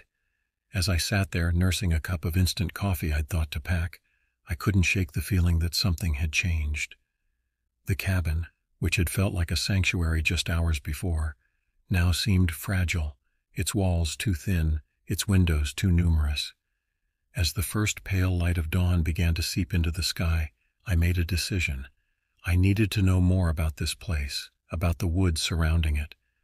The owner had mentioned a small town about 20 miles down the mountain. Surely someone there would know something about the local wildlife, about any dangers a city dweller like myself should be aware of. I dressed quickly, eager to be out in the daylight, but as I opened the cabin door, I froze. There, in the soft dirt just beyond the porch, was a single footprint. It was large, larger than any human foot, with long, claw-like impressions at the ends of the toes, and it was fresh. I stared at it, my mind refusing to process what I was seeing. It couldn't be real. It had to be some kind of joke or a mistake or anything but what it looked like, because what it looked like was something that shouldn't exist. I all but ran to my car, the gravel crunching loudly under my feet. As I drove down the winding road, faster than was safe, I kept glancing in my rearview mirror. The cabin receded into the distance, swallowed up by the trees. But I couldn't shake the feeling that I was being watched, that something was following me, keeping pace just out of sight. The town, when I finally reached it, was a welcome sight. A handful of buildings clustered around a main street, with a diner that looked like it hadn't changed since the 1950s. I parked in front of it, my hands shaking slightly as I turned off the engine. Inside, the diner was warm and smelled of coffee and bacon. A few locals looked up as I entered, their conversations pausing briefly before resuming. I made my way to the counter where an older woman with graying hair pulled back in a tight bun regarded me with a mixture of curiosity and wariness. "Coffee?" she asked, already reaching for a mug. I nodded, gratefully wrapping my hands around the steaming cup she placed in front of me. I took a sip, savoring the bitter warmth before speaking. "I'm staying up in a cabin in the woods," I began, trying to keep my voice casual, "about 20 miles up the mountain. I was wondering, are there any large animals I should be aware of? Bears, maybe?" The woman's expression changed, just slightly, but enough for me to notice. She glanced at an older man sitting at the end of the counter, who had looked up at my question. "Bears, sure," she said slowly, "but they don't usually bother nobody if you leave them be." She paused, seeming to choose her next words carefully. "Where exactly did you say this cabin was?" I described its location as best I could. With each word, the atmosphere in the diner seemed to grow heavier. The conversations around me had died down, and I could feel eyes on my back. The older man at the end of the counter cleared his throat. "That old Erickson place?" he asked, his voice gruff. When I nodded, he exchanged a look with the woman behind the counter. "Listen, son," he said, turning to face me fully. "Those woods, they're old, older than any of us. And sometimes, in old places like that, there are things that are best left alone." A chill ran down my spine that had nothing to do with the temperature. "What do you mean?" I asked, my voice barely above a whisper. The man opened his mouth to respond, but the woman behind the counter cut him off with a sharp look. "He doesn't mean anything by it," she said, her tone forcefully cheerful. "Just that it's easy for city folk to get turned around in those woods. You be careful up there, you hear?" I nodded, but I could tell there was more they weren't saying. As I finished my coffee and prepared to leave, the old man caught my eye one last time. "If I were you," he said quietly, "I'd find somewhere else to stay." As I drove back up the mountain, his words echoed in my mind. The trees seemed to press closer to the road, their branches reaching out like grasping fingers. I tried to tell myself I was being ridiculous, that there was a perfectly rational explanation for everything I'd seen and heard. But as the cabin came into view, looking small and vulnerable against the vast expanse of the forest, I couldn't shake the feeling that I was driving back into something ancient and dangerous, something that had been waiting a very long time for someone like me to stumble into its domain. The drive back to the cabin was tense, every shadow among the trees seeming to hide some unknowable threat. I couldn't shake the cryptic warning from the old man at the diner. What did he know that he wasn't telling me? As I approached the cabin, I noticed something odd. The door was ajar, swinging gently in the breeze. I was certain I'd locked it before leaving. My heart raced as I cautiously approached, half expecting to find the place ransacked. But inside, everything was as I'd left it. Almost. On the small desk in the corner, where I'd left the local history books I'd been perusing, there was now a leather-bound journal I didn't recognize. Its pages were yellowed with age, the binding cracked and worn. With trembling hands, I opened it.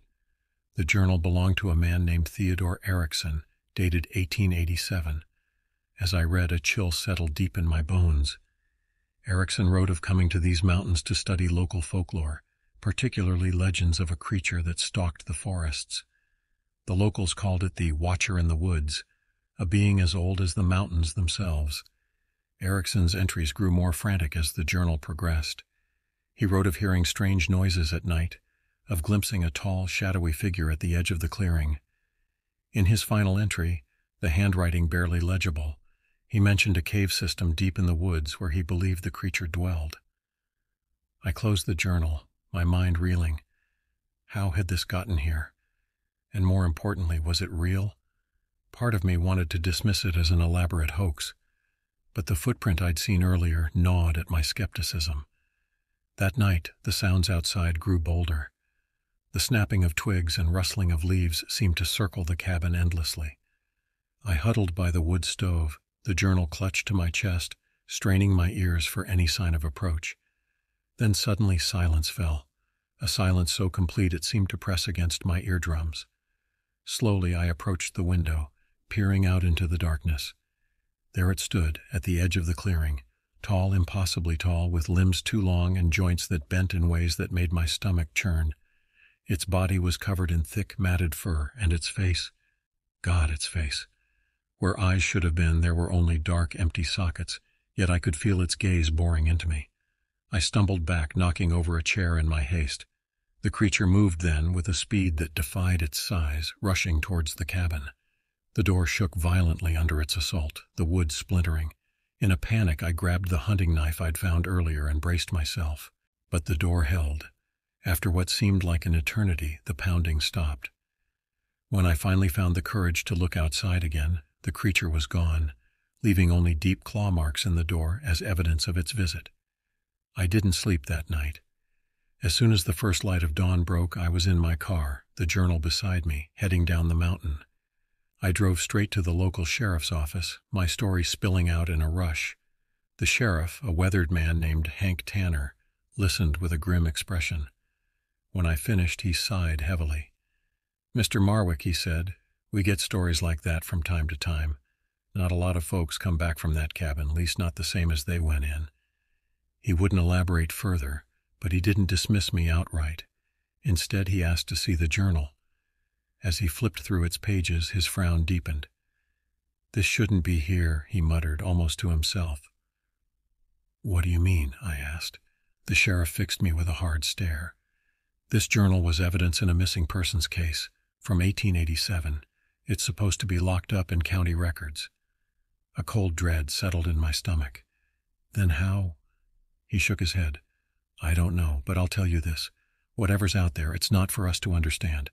It's something old, older than these woods. My advice? Get as far away from here as you can and don't look back." I didn't need to be told twice.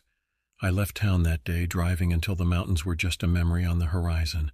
I never returned to the cabin, never tried to reclaim the belongings I'd left behind in my haste to escape.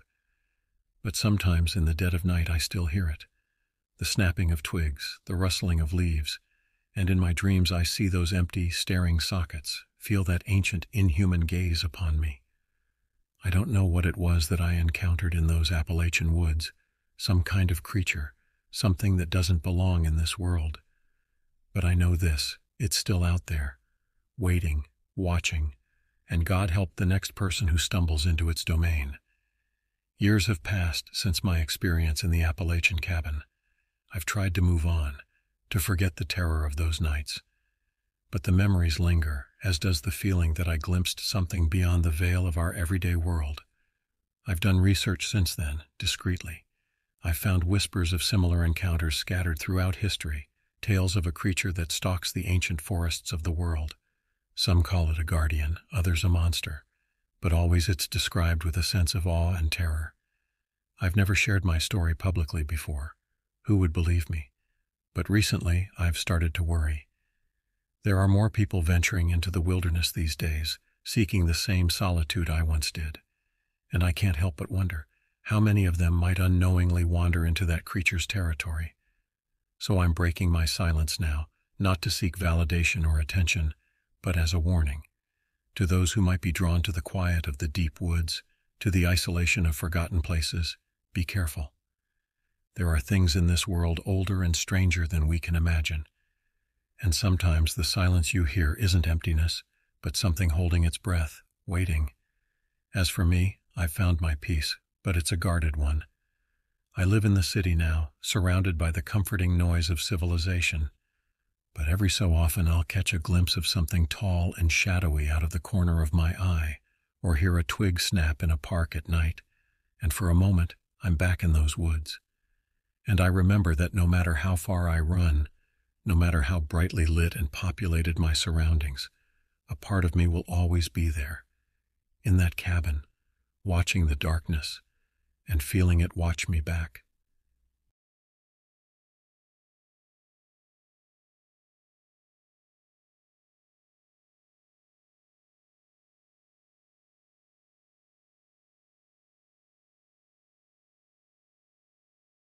The first time I stepped into that cabin, I wasn't expecting much.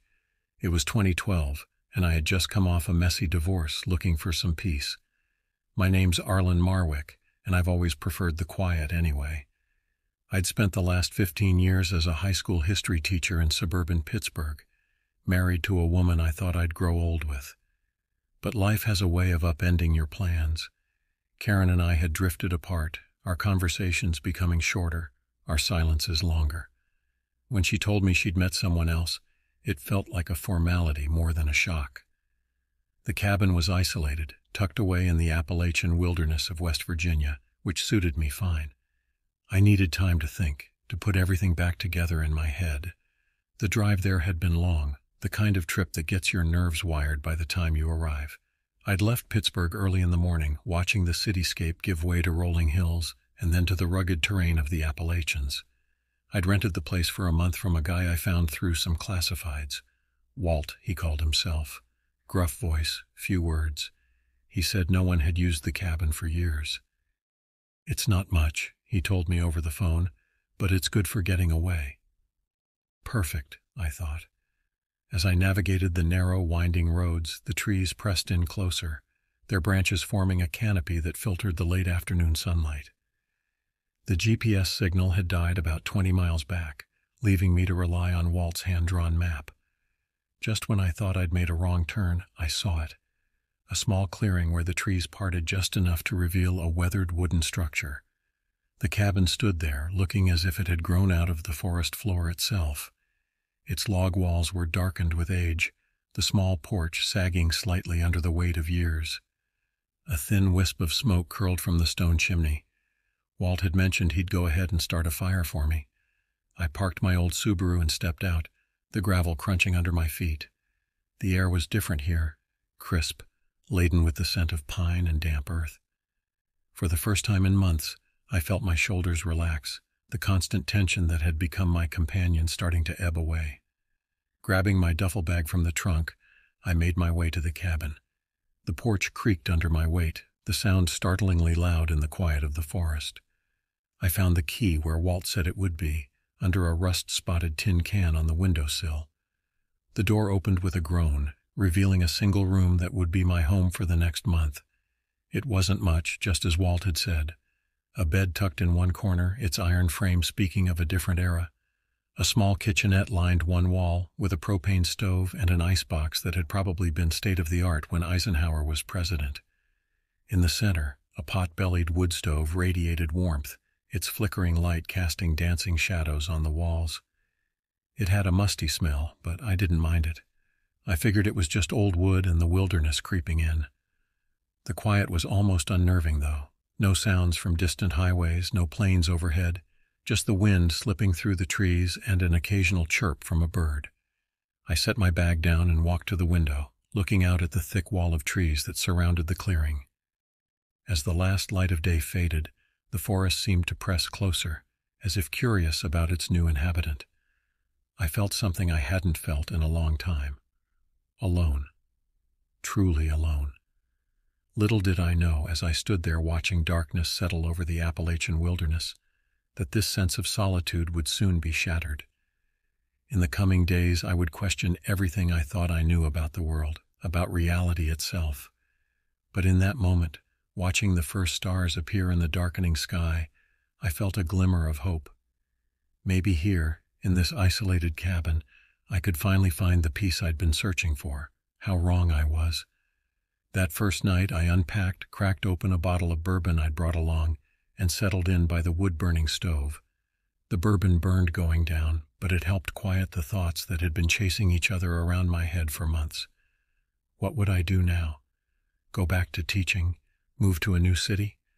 The questions that had seemed so urgent back in Pittsburgh felt distant here, muffled by the thick forest surrounding me. As the night deepened, the sounds of the forest changed. The cheerful chirping of daytime birds gave way to the low, mournful call of an owl. Something small scurried across the cabin's roof, a squirrel maybe, or a raccoon. I told myself I'd need to get used to these noises. After 15 years of suburban living, the sounds of true wilderness were foreign to me. I must have dozed off in the chair because I woke with a start, disoriented.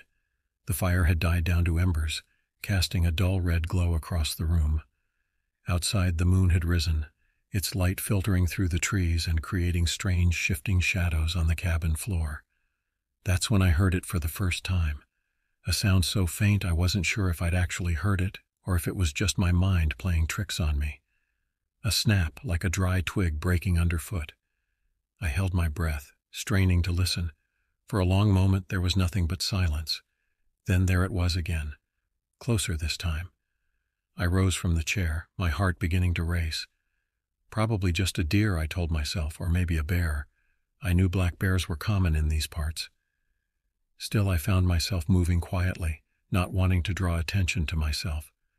I crept to the window, peering out into the moonlit clearing.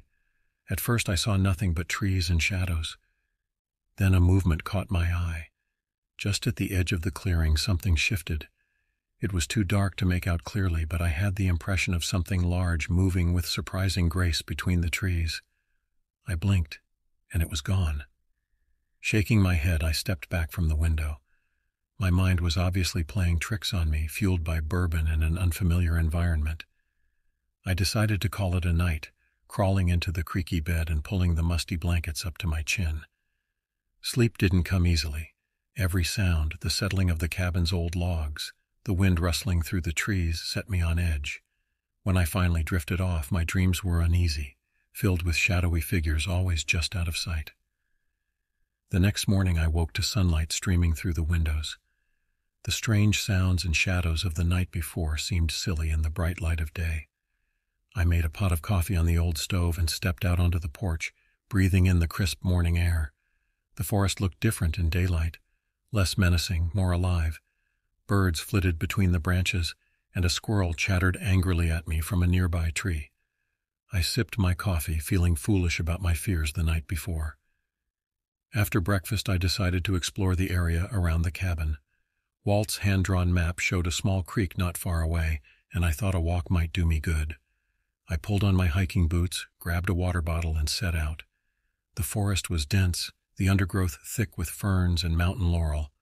I picked my way carefully along what seemed to be an old, overgrown trail. The creek, when I found it, was beautiful, clear water bubbling over moss-covered rocks. I sat on a fallen log, listening to the water and the bird song, feeling more at peace than I had in months. That's when I noticed the silence. It fell suddenly, as if someone had flipped a switch. The birdsong stopped, the breeze died, even the creek seemed to quiet. The hairs on the back of my neck stood up. Something felt wrong. I stood slowly, looking around. The forest suddenly seemed darker, the shadows deeper. A twig snapped somewhere behind me, and I whirled around. Nothing. But I couldn't shake the feeling that I was being watched. Heart pounding, I started back toward the cabin, moving as quickly as I dared through the undergrowth. Twice I thought I heard something moving parallel to me, just out of sight. But each time I stopped to look, I saw nothing but trees and shadows. I burst out of the forest into the cabin's clearing, relief flooding through me at the sight of the weathered structure. As I reached the porch, I couldn't help but look back. For a moment, just a moment, I thought I saw something. A shadow, darker than the others, moving at the edge of the trees. But when I blinked, it was gone. Inside the cabin, I locked the door behind me, my hands shaking slightly. I tried to laugh it off. I was a grown man, for God's sake, spooked by shadows and silence. But a part of me knew that what I'd felt out there was real. Something had been watching me, following me. As the day wore on, I tried to put the incident out of my mind. I busied myself with small tasks, chopping more firewood, organizing my meager supplies. But I couldn't shake the feeling of unease that had settled over me. That night, as darkness fell, I found myself constantly glancing out the windows, searching the tree line for any sign of movement. The bourbon didn't help as much as it had the night before. Every sound from the forest set my nerves on edge. I was just about to turn in for the night when I heard it. A long, low sound, not quite a howl, not quite a moan. It echoed through the trees, setting the hairs on my arms standing on end. It didn't sound like any animal I'd ever heard, and it sounded close. Standing there in the darkened cabin, listening to that unearthly sound, I realized something that chilled me to my core. I was utterly, completely alone out here, miles from the nearest person, and if something was out there, something that didn't want me here, there was no one to help me. That was the moment I first thought about leaving, but something kept me there. Stubbornness, curiosity, or maybe just the fear of driving those dark, winding roads at night. So I stayed, huddled in bed, listening to the forest and wondering what was out there, watching and waiting in the darkness. Little did I know this was just the beginning. The true horrors of that Appalachian hollow were yet to reveal themselves, and I was about to be caught right in the middle of something I couldn't begin to understand. The next few days passed in a blur of anxiety and sleepless nights. I tried to convince myself that what I'd heard and seen were just products of an overactive imagination, stressed by recent life changes and an unfamiliar environment. But deep down, I knew better. On my fourth day at the cabin, I decided I needed supplies and maybe some human interaction to calm my nerves. I drove into the nearest town, a small place called Millhaven, about 30 miles away. As I walked into the general store, the bell above the door jangled, and a few curious faces turned to look at me. The store owner, a weathered man in his 60s, regarded me with a mix of curiosity and wariness. "You must be staying up at the old Crowley place," he said. It wasn't a question. I nodded, surprised. "How did you know?" He shrugged. "Not many strangers come through here. Fewer still head up that way." He paused, seeming to consider his next words carefully. "How are you finding it up there?" Something in his tone made me hesitate. "It's quiet," I said finally. He nodded slowly. "That it is. Quieter than most places." He busied himself with restocking a shelf, but I could tell he wanted to say more. "Is there something I should know about the place?" I asked, trying to keep my voice casual. The old man sighed. "Look, mister, I don't want to scare you or nothing, but that hollow where the cabin sits, it's got a history. Things happen up there sometimes. Things folks can't explain. A chill ran down my spine. What kind of things? He shook his head. Just keep your wits about you, all right? And maybe don't go wandering in the woods after dark. I left the store with more questions than answers and a growing sense of unease. As I drove back to the cabin, the forest seemed to press in closer, the shadows deeper and more menacing. That night, the sounds outside the cabin intensified, the snapping of twigs, the rustling in the underbrush. It was as if something was circling the cabin, testing its boundaries. I sat up all night, knife in hand, jumping at every sound. As dawn broke, I made a decision. I couldn't stay here. Whatever was out there, whatever was happening, it was beyond my understanding. I started packing my things, determined to leave as soon as possible. But as I was loading my car, I heard a sound that made my blood run cold. A scream. Human, but barely. It came from deep in the forest, filled with terror and pain. Without thinking, I grabbed my flashlight and the knife and plunged into the woods. I ran blindly, branches whipping at my face, the scream guiding me deeper into the forest. I burst into a small clearing and stopped dead in my tracks. There, in the center of the clearing, was a sight that defied explanation. A creature stood there, hunched over something on the ground.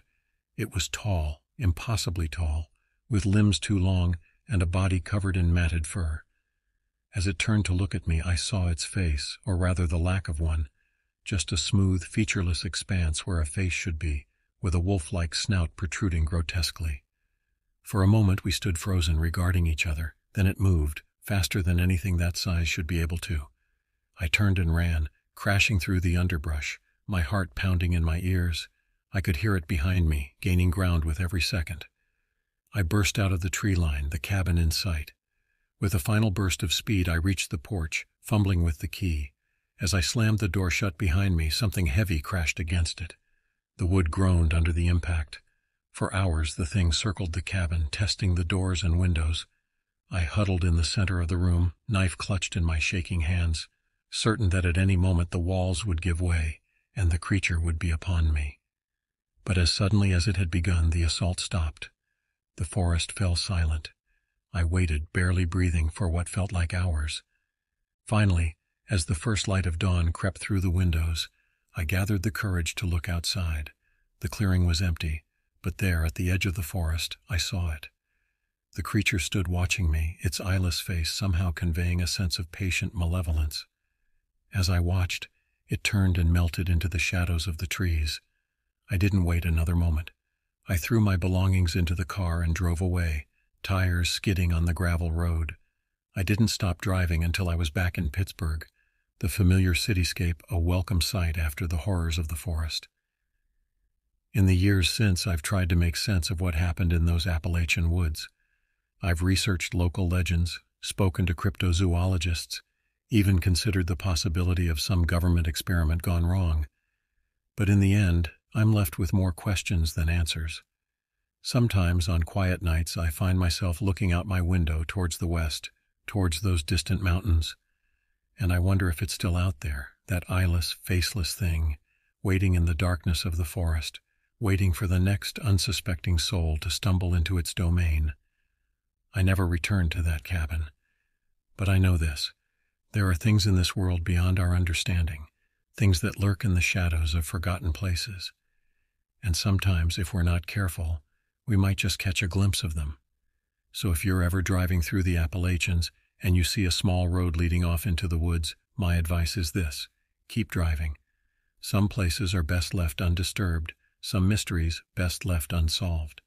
Because once you've seen what lurks in the darkness, you can never unsee it, and it never ever forgets you.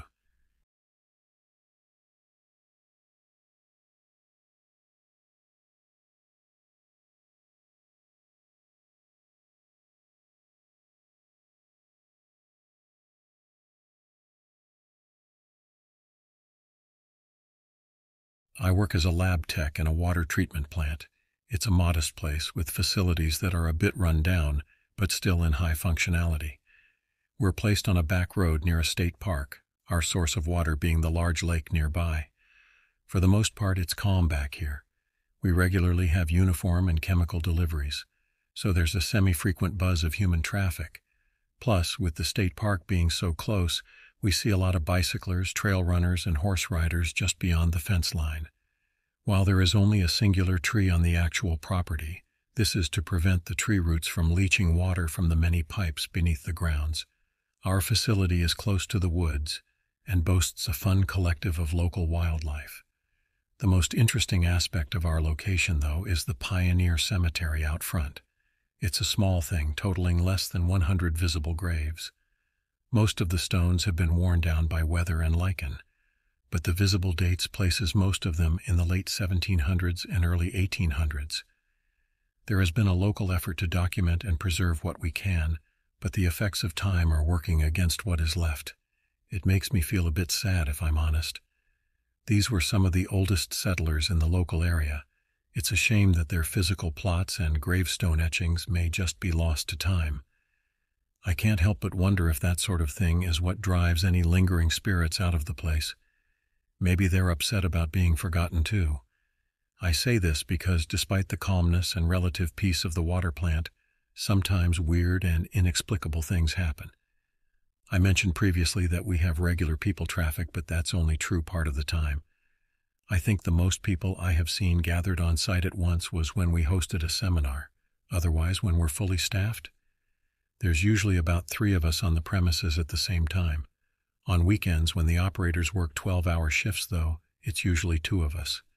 As of late, we've been working with a skeleton crew, so our active worker number is usually just 2 of us, myself and one of the plant operators. I bring it up because that is one of the ways I have come to know that this activity is not some kind of ongoing prank from my co-workers. All but one other are men, and I am a woman who is rather easy to startle. They take some enjoyment in scaring me from time to time. I have always believed in the paranormal and supernatural. I've seen and heard ghosts since I was a child, and had some experiences in nature that I cannot explain. Even so, it's always a bit of a shock when I see or hear things firsthand. I just hadn't anticipated experiencing activity at my place of work, you know. Just this year, there has been an increasing amount of activity that I don't wish to leave undocumented any longer. Being a water plant, there's a surplus of residual noise. Pumps working, water draining and dripping, alarms going off, and footsteps of operators going about their usual routines. I have grown used to these noises and am able to recognize when my mind is matrixing the distant drip of water into quiet voices. Sometimes the sounds I hear are far different, knocking on the walls or on the other side of a glass door that I can plainly see through. Humming and singing of old church hymns when walking through the pipe or filter galleries. Full-on conversations in the stairwells between 2 voices I do not recognize. I only work with 10 other people. I know their voices. These are different and unfamiliar. Every once in a while I'll see movement in my peripherals, something just fast enough for me to notice, and then miss if I turn my head. There's never anything distinguishable about the figures. I'm only left with the lingering feeling that someone or something was there, as proof that I saw anything at all. The only thing I noticed as being different from all other activity was the intense feeling of being watched in the basement level. It didn't happen every time I went down there. It was more of a 50-50th chance I'd feel anything down there. But those times that I did, it was a heavy sensation, like I was being visually dissected while I was there. So while there has been minor activity, it has generally been nothing more than what I could classify as background noise, something you might not even notice if you're not paying attention, or something you wouldn't pick up on if not in tune with your instincts. That was until a couple of weeks ago when I had a day that changed just the entire status quo of established ghostly activity.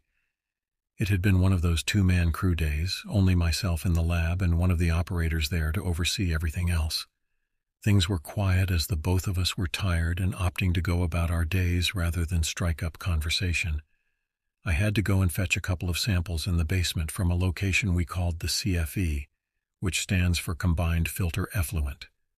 I mentioned my plans as a quick check-in to my co-worker, a safety protocol since cellular service is non-existent down there, and then began traversing the plant to get to the basement.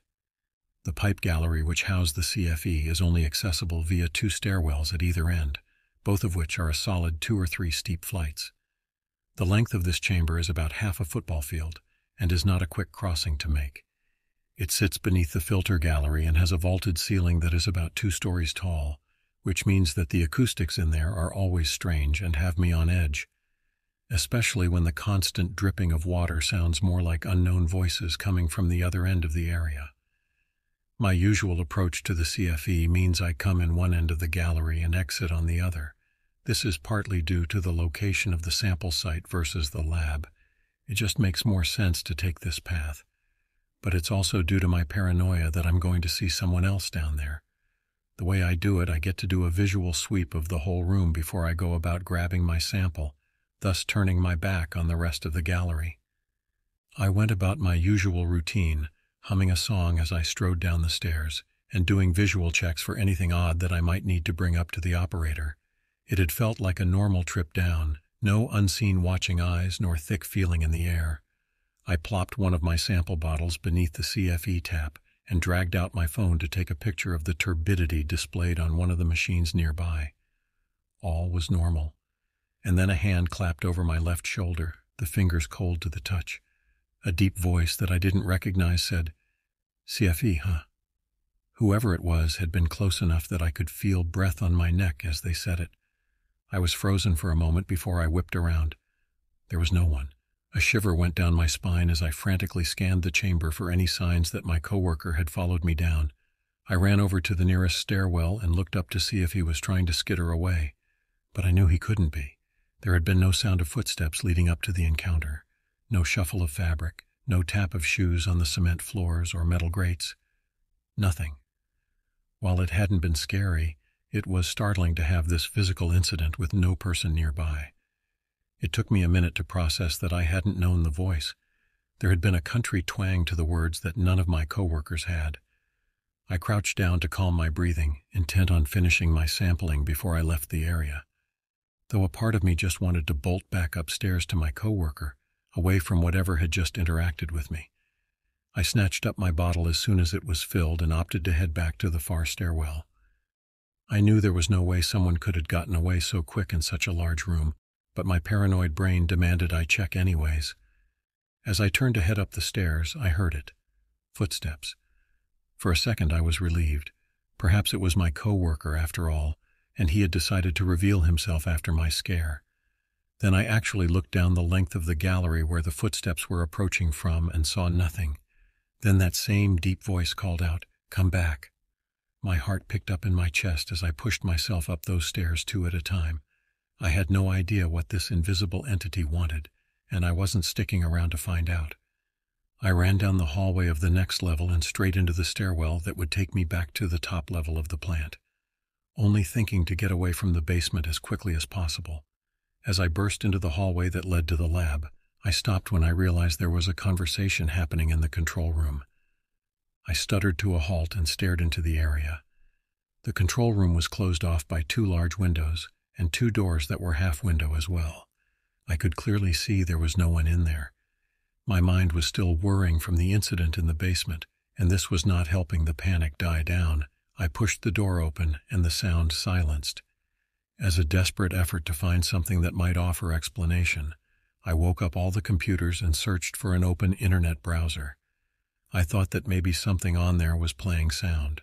Nothing. I left the room just as quickly and darted back into the lab.